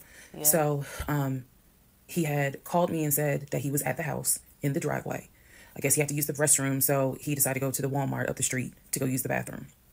I wasn't answering phone calls. I wasn't answering text messages. I simply called the police captain. I said, hey, he's saying that he's at the house. The police captain himself drove by the house, but I believe he drove by the house when Legion went to Walmart to use the bathroom. So the police captain was like, I don't see anyone there. But again, when you get home, if he is there, do not engage. Call us. Okay, no problem, because I got you on speed dial. So I go home. I'm on the phone with both my mother and my aunt on a 3-way call. They're both like, oh my God, you know, what do we need to do? I drive into my subdivision. What he did not know was that he had backed into the driveway up against the garage. Normally I park my car in the garage, but what he didn't know was that at the time I was driving a fleet car. So I wasn't even in my normal car. And I know that he was waiting to see my car, the Nissan Altima that he helped get, pull in to the subdivision and then pull in towards my townhome. That didn't happen. Because I'm in a different car, he didn't recognize it. So when I turned onto my street. You see how even though she's a bibbidi bop bop, just ditzy all that, the God, the universe is still taking care of her. Mm-hmm. You see it. You can just see it in so many ways. Yeah. That's what I'm saying. You may not be the brightest crayon in the box, but it doesn't mean that you won't be taken care of and you won't figure out how to get out of sticky situations. That's true. As sure as it is hot in Georgia in the summer, that man was sitting in the driveway in his Ford Taurus. Okay? So I lived at the time not far from a cul-de-sac. So when you go straight down, you just turn around the cul-de-sac to come back up. So that's exactly what I did. I went to the corner, turned off so that I can see the house, but he would not have been able to see me. I went ahead and called 911. I was very calm, told them exactly what the captain had told me to say. I was like, my name is, the address is, I need police here because my ex-husband is here. He is not supposed to be here. And I feel as though I am in danger. She said, okay. She, again, regular phone call. She said, we're dispatching police to your home. As soon as I hang up, I then call the police captain. He immediately answers the phone. He says, we just got the call. I'm sending 4 officers your way. Okay, good. Get off the phone. Call my mom and my aunt back because they were both like, call us back. Call them back on 3-way. I continue to sit there until I see 4 officers, 4 cars pull in and stop just in front of my house. So then I ease up. He gets out the car, I guess, trying to see what's going on. I explain to the officer that walks to my window. I say, this is what's going on. So I was trying to sound extra law enforcement smart. I was like, check him through GCIC. You're going to find that he has a warrant out for his arrest for a violation of probation. And the officer kind of smirked because she was like, we know. We already checked GCIC. The captain called us. So I was like, okay. So anyway, they tell me to sit in the car. They go up to the window of the car and ask him to step out of the car. He does. When he stepped out the car, oof, I was like, oh my God. What's my life? I hadn't seen him since the end of June when I met him at the UPS store. And he looked bad then. He was still in the same clothes. When I told you guys when I met him, he was like a size 3X. What got out of the car was easily a medium or large. Girl. Easily. That is how, and it makes sense because, he probably wasn't eating. Except for somebody gave him $6 for chicken nuggets. But what got out of the car was something I didn't even recognize. So he gets out of the car. They arrest him. There was no incident or anything like that. He was arrested peacefully. They put him in the back seat. My neighbors are all looking like, what is going on? And so the officer comes up to me and she said, he's asking to speak to you. Do you want to speak to him? No. I said, yeah. I knew it. She walks with me. Keep in mind, she's wearing a body cam. So she walks with me to the window. They put the window down. And I remember looking at him. I was like, I told you not to come. And he said, I just wanted to get my stuff. I just wanted to get the TV. I said, what TV? The TV that you gave me in the divorce?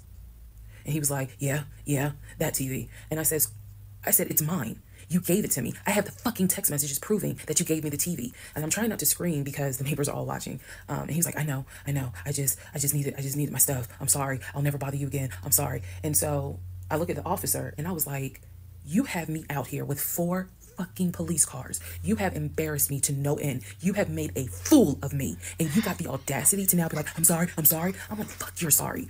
So the officer was kind of like, okay. I said, I never want to see you again. He was like, you won't. I'm sorry. I'm so sorry. So I walk off. The officer is like, going through the stuff that was in his wallet. They took it out and put it on the roof of the car. So did I say, I'm sorry, the stuff that was in his pants, like his wallet, his keys, they put it on the roof of the car when they had him get out the car. And so she's just like, I said, did you catch all that on body cam? And she said, yeah. I said, he gave me the TV. And she said, yeah. She's like, we're going to take him in and, we'll have somebody look at him, because in her words, she said he's definitely having a mental episode right now in the back seat. And I just shrugged and I was just like, Mike, I just said, I just want to be done with him. I just want to be done.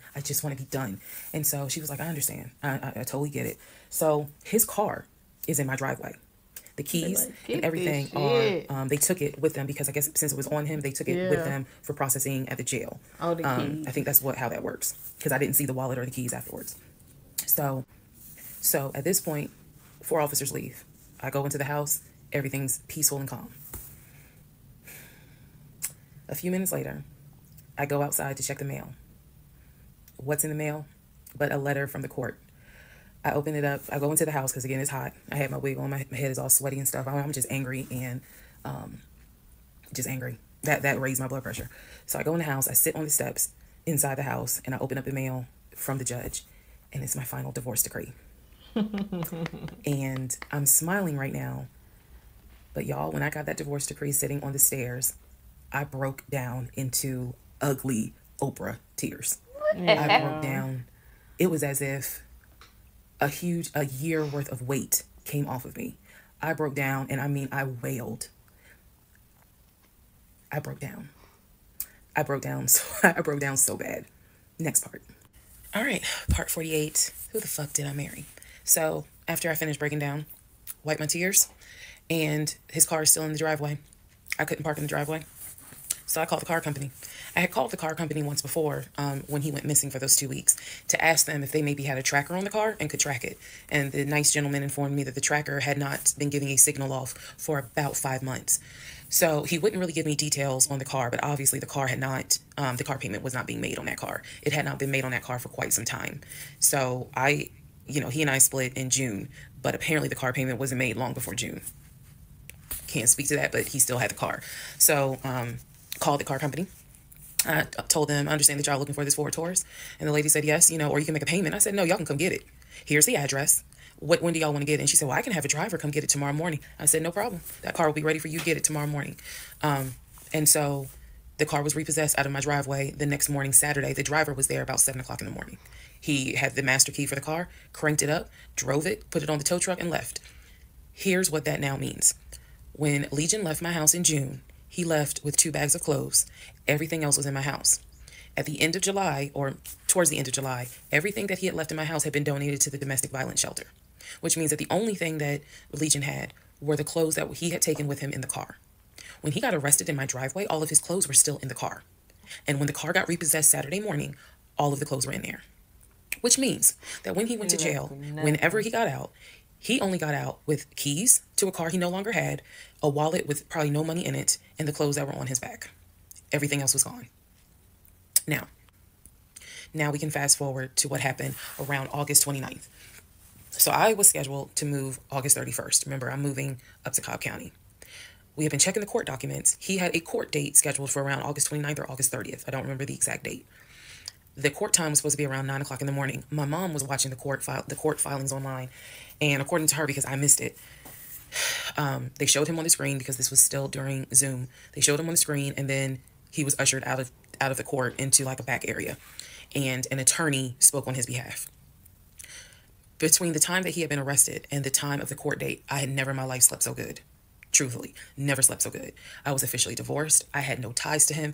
There was nothing in the house of his there was nothing of his that was still in the house. I felt free.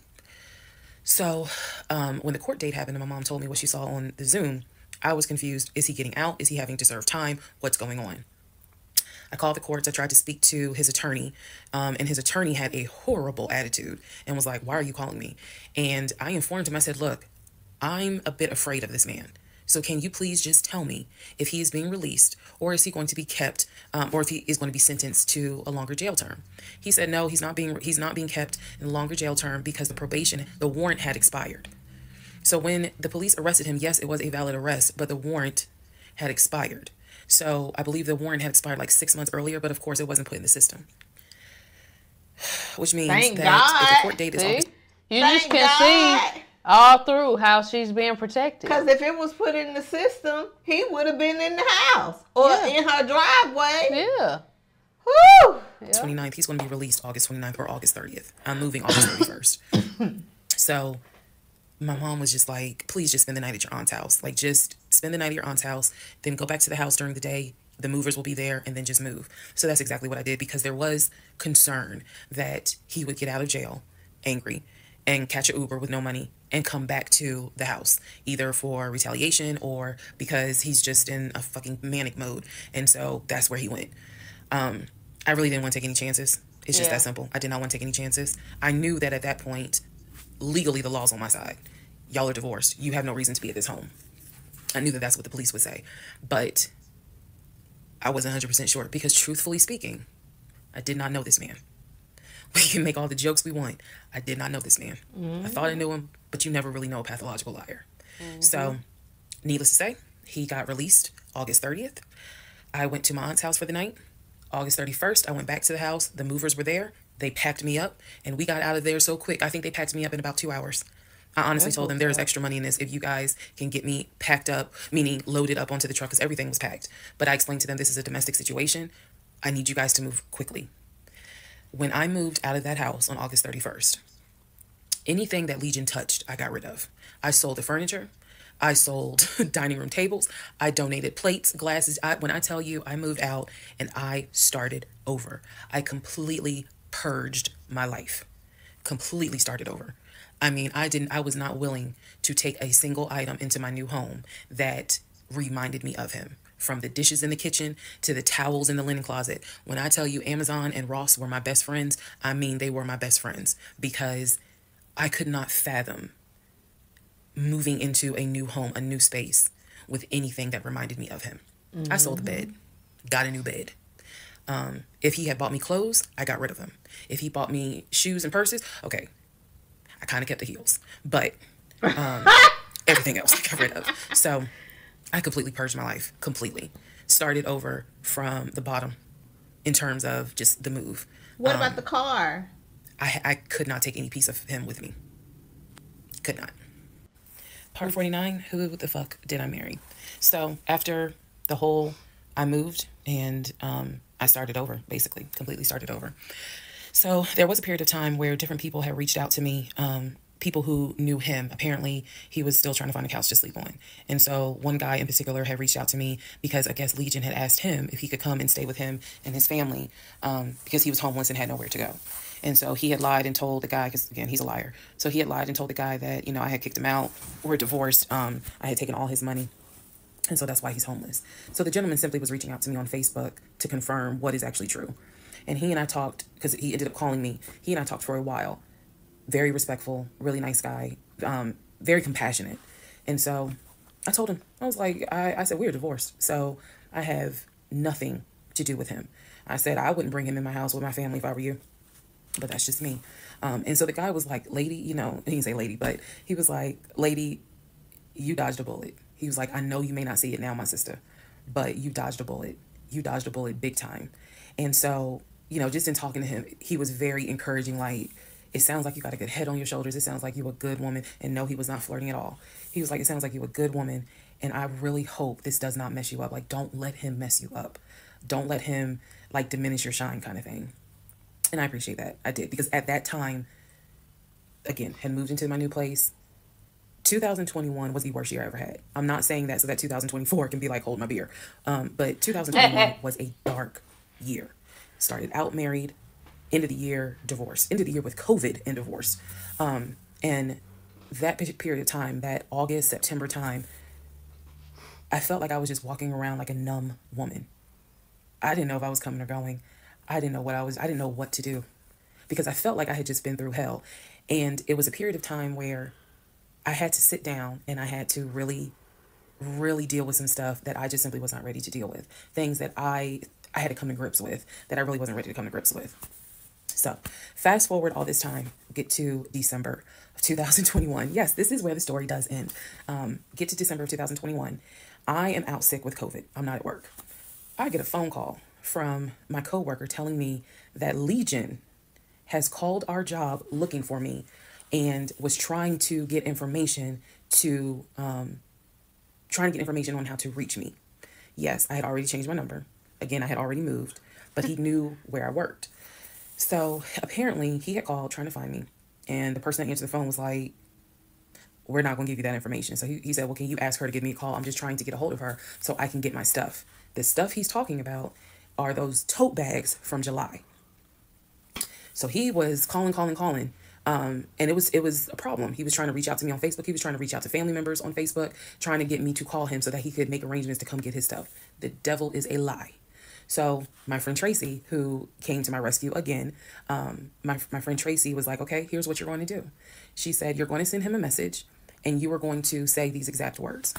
I sent him a text message, she said, and she told me you're going to send a text message because it's going to be timestamped. And basically the text message says, I do not have your stuff. I did not have your stuff. I have nothing that belongs to you. If you continue to, you are disrupting the work of my job by calling and asking for me. We have no contact with each other. I will send you a copy of the divorce decree that shows whatever is in your possession you own and whatever is in my possession I own. If you contact me directly or indirectly ever again, I will get a restraining order on you. Now, for those of you who are watching this in 2024, and you're probably like, wow, she's dramatic. Please understand that what I just said, I meant. I mean that. If you ever try to contact me directly or indirectly, I will get a restraining order. I have it in writing. I've always had it in writing. And if I need to rewrite it again in 2024, I will, because the boundaries still stand. Yeah. And that, ladies and gentlemen, is the last time I had any contact whatsoever with my pathologically lying ex-husband. Part 50. Who the fuck did I marry? So, the aftermath. There are some realizations I had to come to after the divorce and everything had passed. One, Legion never loved me. He never loved me. He doesn't love himself, so I know he didn't love me. Number two, he didn't even like me. He watched me get excited about things that he knew I was not going to get. And not even just the possession stuff. Like, of course, we know I was excited to be the woman whose husband is like, I'm taking my wife to London. I was excited to be the woman whose husband was like, yeah, I bought my wife a brand new BMW X5. You have to understand is all the jokes that we make about the BMW. It was the time and effort that he spent in taking me to dealerships and being sure to put me in the car and test drive the car and, you know, oh, I can see you in this. I like this for you. It seems safe. It was the effort to really make me believe that he was going to get this just for him to fuck with me. The effort in taking me to all these homes, to see my face light up as a woman who grew up on welfare, to be able to walk into these 4 and 5 bedroom homes knowing that he didn't have any money to buy it. Imagine if he had just been honest and said, hey, I like in my free time to go to open houses and just see how the other people live. Imagine if he had just said that versus wasting not only my time, but the wasting the time of the realtors who did nothing wrong. There's a level of cruelty to my ex-husband that I had never experienced before. And God knows, I pray I never experience it again. That's the word that comes to mind when I think of him. He is cruel. And it wasn't just me. He did it to the ex-wife. So do I trust? No. I trust the people who were in my life before him. If we were friends or if we were in a relationship or whatever and I knew you before him, I trust you explicitly. But if you're somebody I just met, I don't trust you. I don't. There's no point in me getting on here and saying and making it seem like, oh, I'm so strong, I'm so brave. I struggle big time. Because on one hand, I want to like someone. On the other hand, I'm immediately thinking, what if it's a repeat? And I'm going to be honest with y'all, I can't go through that again. I can't. Every single thing in our relationship was a lie. It took me a while to realize every single day this man lied to me. Every single day he lied to me. Every conversation he had was a lie. I will never know how much he lied to me. I'll never know. I've made my peace with it. I will never know how deep it really truly goes. I only know what I experienced, and I only know what God allowed me to see. But I'm willing to bet that there's a lot I still don't know. Mm-hmm. When people say, oh, you dodged a bullet, like you just, and I've read a lot of the comments on this, and people have sent me a lot of the comments. And so I need to make one thing very clear. I am fully aware I dodged a bullet. Yeah. I am so grateful to my God that I did not have that man's child. Mm-hmm. I'm sorry if that offends some of you, but No. it's the truth. I'm grateful that we didn't buy a house and that I'm not financially tied to him in any way, shape, or form. But I am also grateful for the fact that there are things about my ex-husband that I discovered in terms of how he is when it comes to other women. And I'm grateful that God has kept me and protected me. That's all I'm gonna say. So when I started out making this series and I made the decision to tell my story, my motive was I just want to help one person.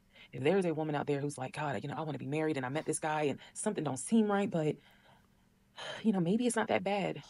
My advice is, honey, just go ahead and do your research, because I can honestly tell you, being single sucks, okay? In my opinion, sometimes it sucks, but being married to the wrong person is a type of hell no one should have to go through. Oh. You should not have to be married to someone that does not like you. You should not have to be married to someone that doesn't even love you. And I know what that is like. I know what it's like to be told, hey, babe, I love you. And yet, I swear I think that man sat back in the recliner with his WWE Championship Roman Reigns belt and laughed his ass off at me every day. Like, damn, she really believed it. Ha, ha, ha, ha, ha. I do. I really do think that. My radar was broken because I am an intelligent woman. And I know that I know better. And I still sometimes ask myself, how the fuck did you let this happen? How did you let this be your story? All because at the time, I wanted it to be my turn. And I hoped it was my turn. And when people say, well, what do you mean by that? I just meant, we all see it, whether it's social media or real life, we all see where the woman, she done been through some stuff and she finally met someone who appreciates, loves, and respects her. And it is a beautiful thing. I had hoped that when I met him, it was my turn for that. And instead of being obedient, I wanted to be right and I wanted to do what I wanted to do. And the cost of that decision was heavy. The toll of reliving this whole scenario was heavy.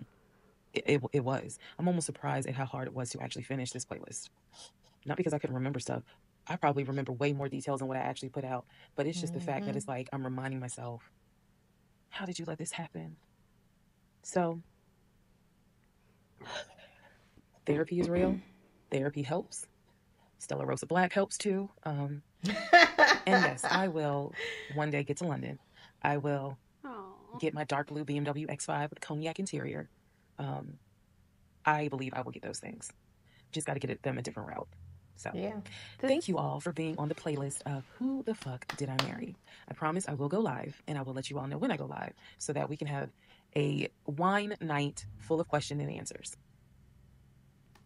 Yo, this was a fucking movie. It was. And even the ending, you know how you watch a movie, you get to the end, and it's just like you want to cry, something like that? Yeah, it was fulfilling. You know how sometimes you get those movies, it's not.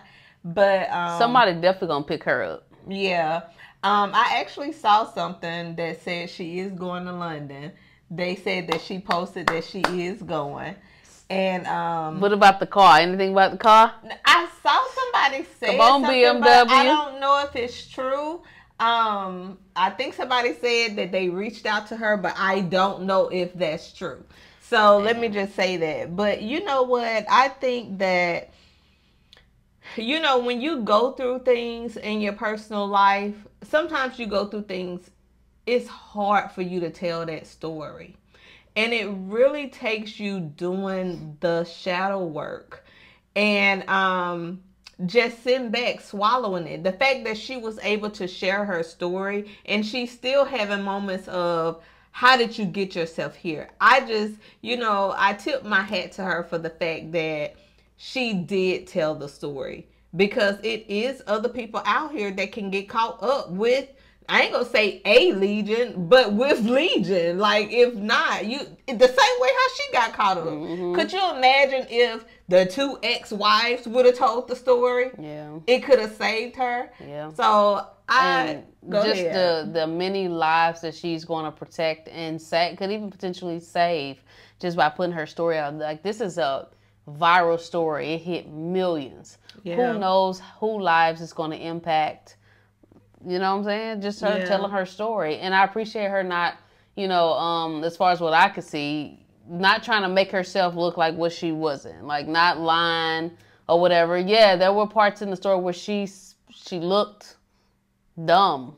Yeah. But the fact that she was willing to put it out there, and yes, people are going to judge her.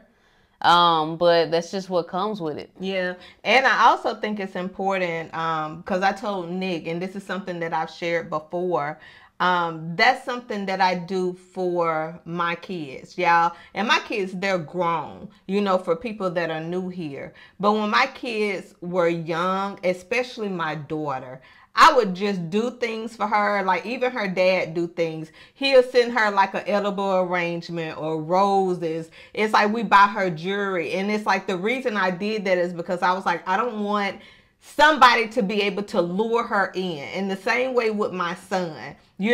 Don't think like if a female was to do this for you, like, oh shit, like she really down for me. So I think people need to take more pride in doing things for themselves, actually planning to do those things. Make a plan so that you can take yourself wherever you want to go, so that you can have those nice things that you're hoping somebody will swoop in and give you. Like, don't depend on somebody like that. And not rushing your process in anything, because this can apply more to more than just relationships. Because I've had moments where it's like, I really want something, so I try to manifest it or make it happen or force it into my reality, and then I have to clean up the mess afterwards. Yeah. So, yeah. Anyways, comment below your thoughts. I want to thank you all so much for tuning in with us and watching these long ass videos. Thank you for supporting us, and we'll catch y'all next time. Peace. You don't really need a lot of motivation, 'cause you know what it is, you know what it should feel like. You never needed their approval, don't need validation. You live it in your truth, only when you feel it. That's why I'm tuning into your vibration.